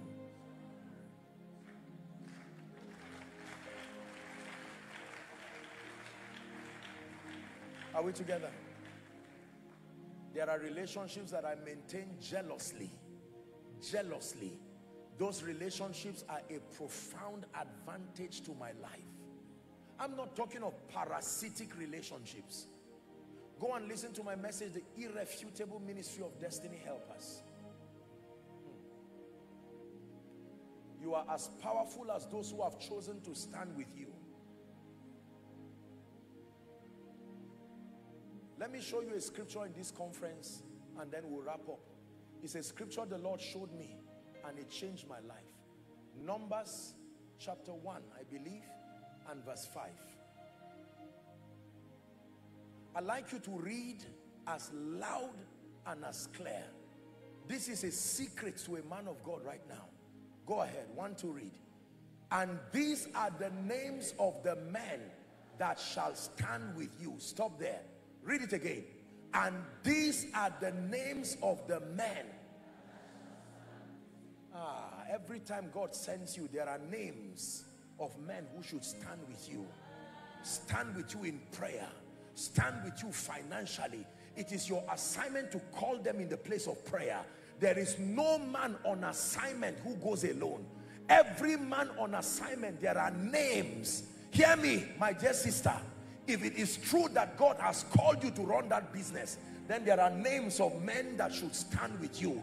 Man of God, you are alone in ministry, laboring over everything, because you do not know that there are men. There are always men. Financial helpers, prayer helpers, comforters, supporters. No, you can't give up. You fasted too much. You've prayed too much. The rent issue would not stop you from going for ministry. Let's work together. This scripture changed my life when God showed me I'm not alone. I have God by my side, but there are certain men that God has brought to stand by me. This is a word of comfort to a man of God. Don't give up in ministry. There are men. Your assignment is not to look for them. Your assignment is to call them in the place of prayer. That church building, going about that church building just by using the Y, the X, you will be frustrated. There are men already. They may not be Ghanaians, but they are men sent by God. You can be in Ghana and they can be in America. They can be at the Middle East. The man that was sent to empower Abraham was called Abimelech.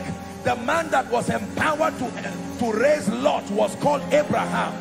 The man empowered to raise Esther was called Ahasuerus. The man empowered to wipe the tears of Ruth was called Boaz. Have you found the man that God has placed to help you? These are the names of the men that shall stand with you. I know your father has gone to be with the Lord, but there are men that God has anointed to stand.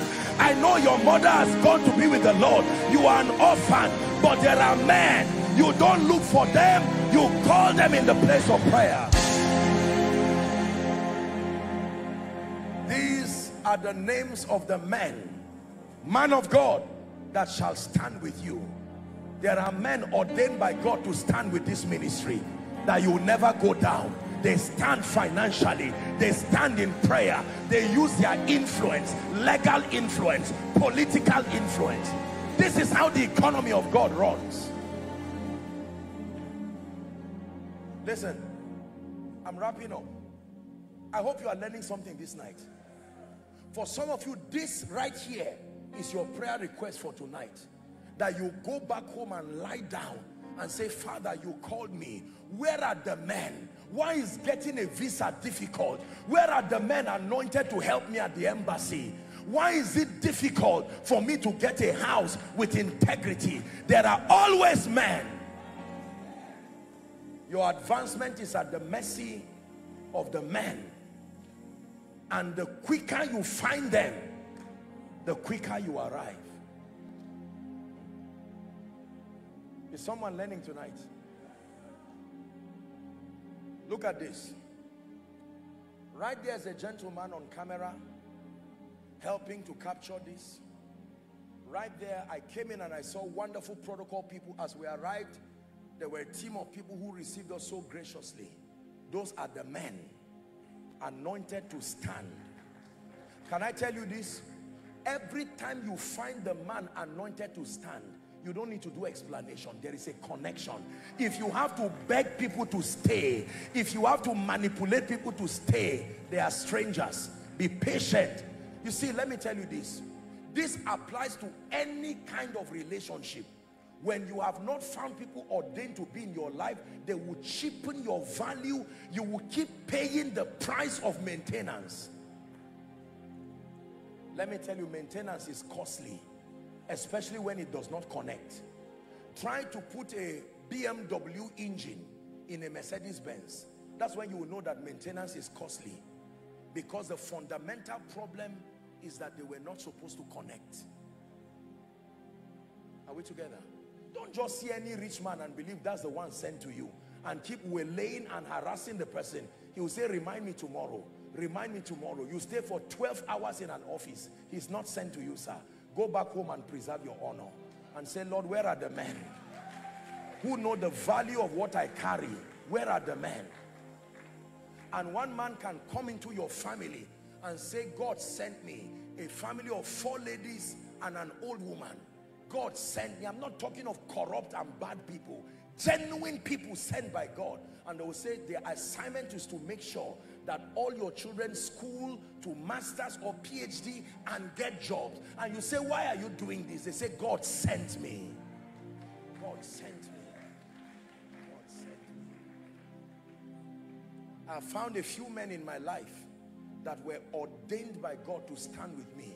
And I can tell you, they have been priceless gifts to my life. This is to everybody. But let me encourage a man of God. As we wrap up, please go back and pray this night. Lord, I am tired of moving around begging and compromising. There has to be a man sent. I'm tired of compromises. Sent by God. In the name of Jesus Christ. Let's stand.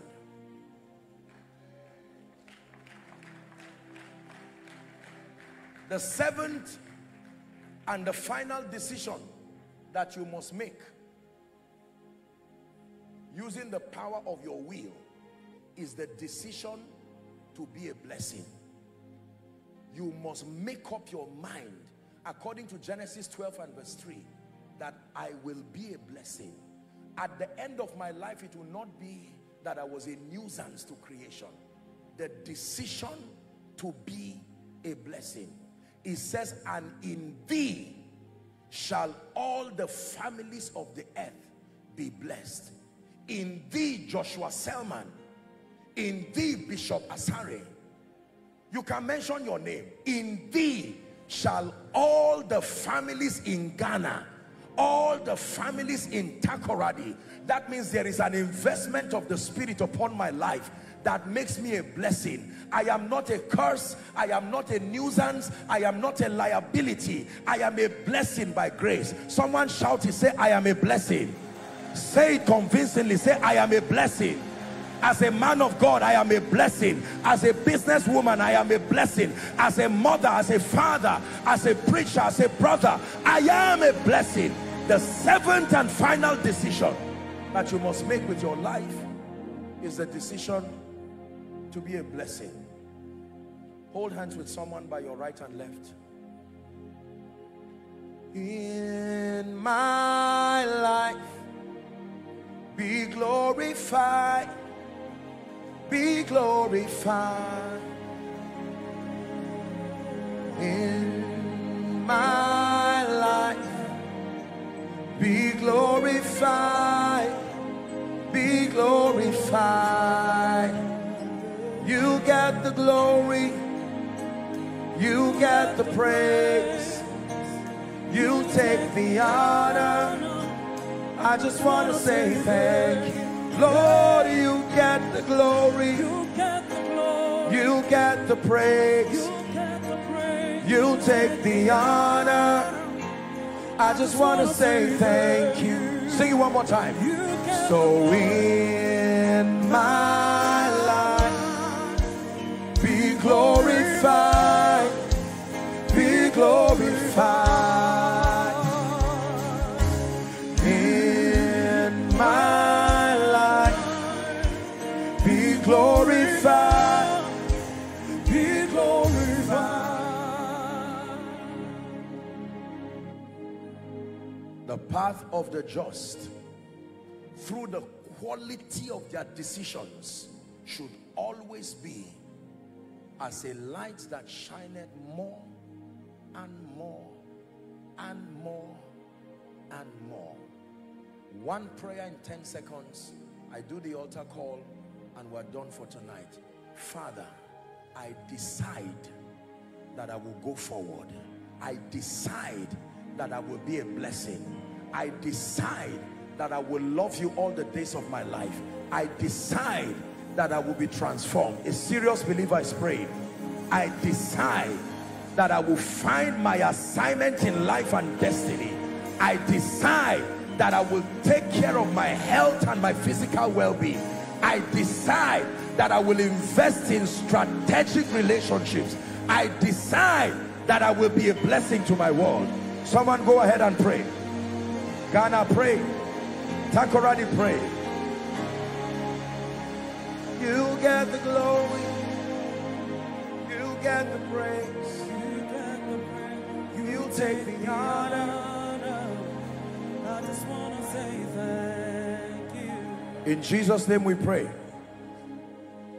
Lend me your attention for 1 minute, everyone, outside, inside, the many who are following online.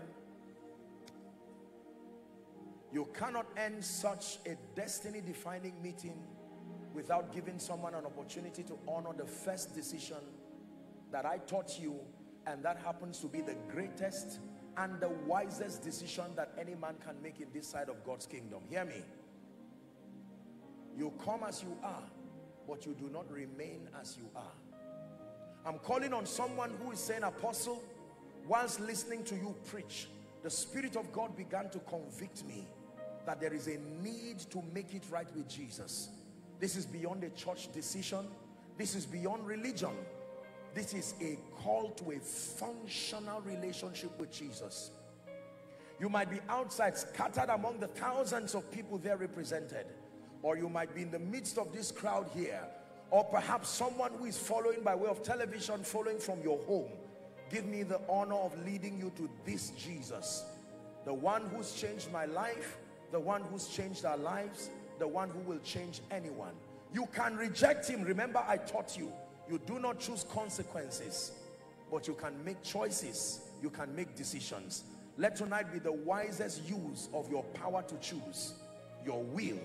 I'm going to count 1 to 5, and I'm calling on a bold person here who is ready to make it right with Jesus. You are saying, Apostle, I'm not ashamed.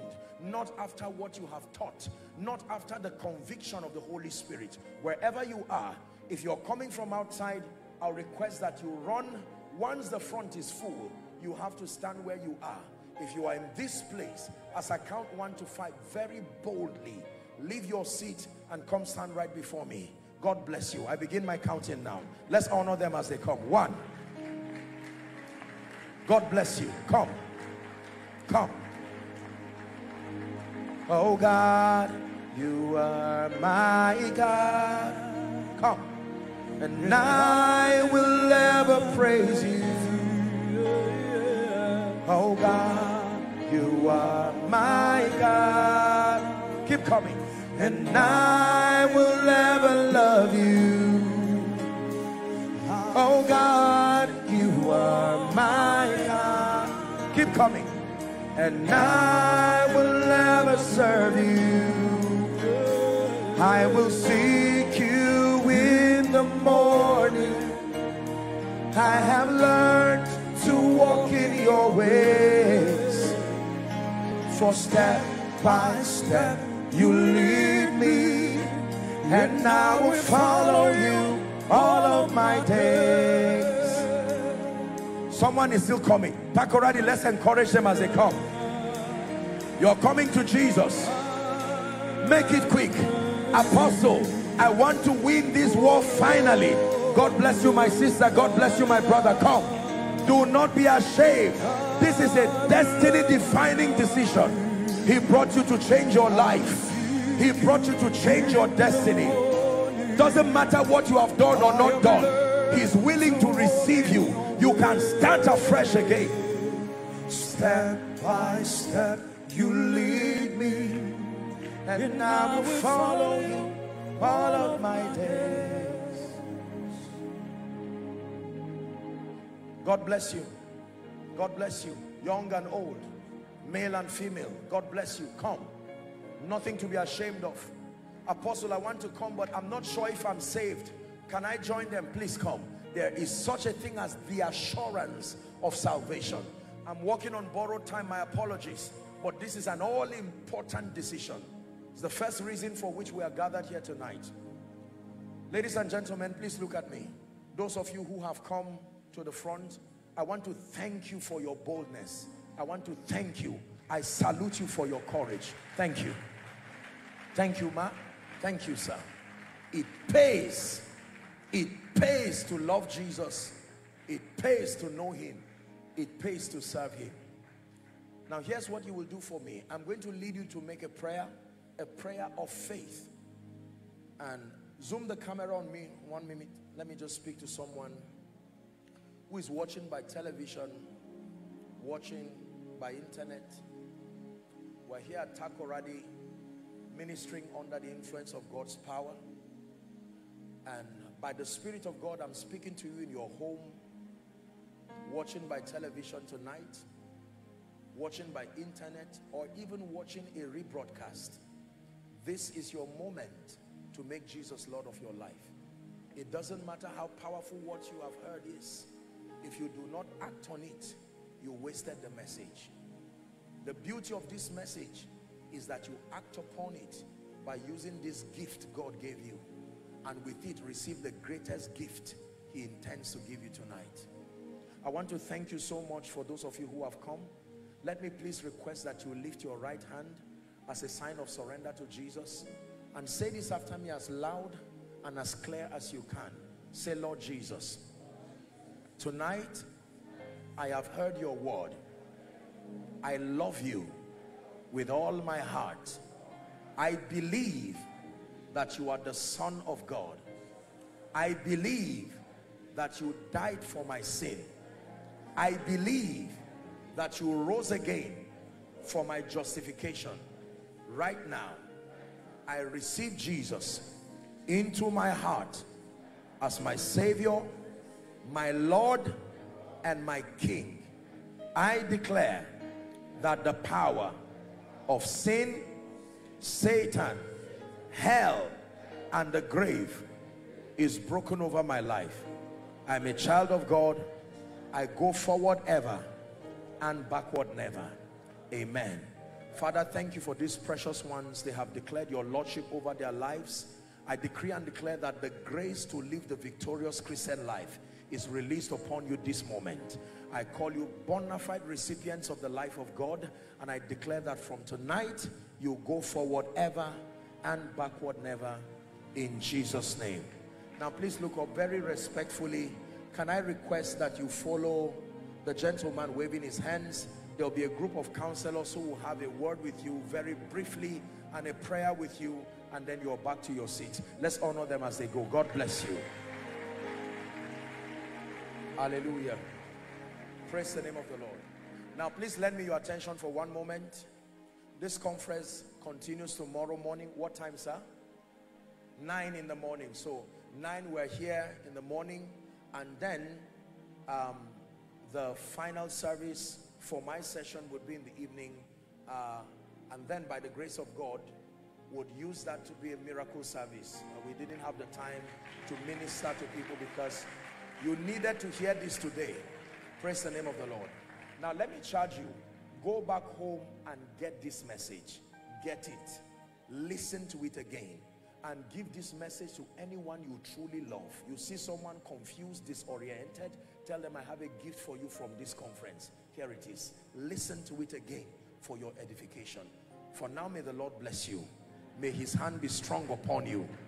these decisions that you have learned, as you act upon them, the results follow immediately. In Jesus' mighty name we pray. Give Jesus a big hand clap, and God bless you.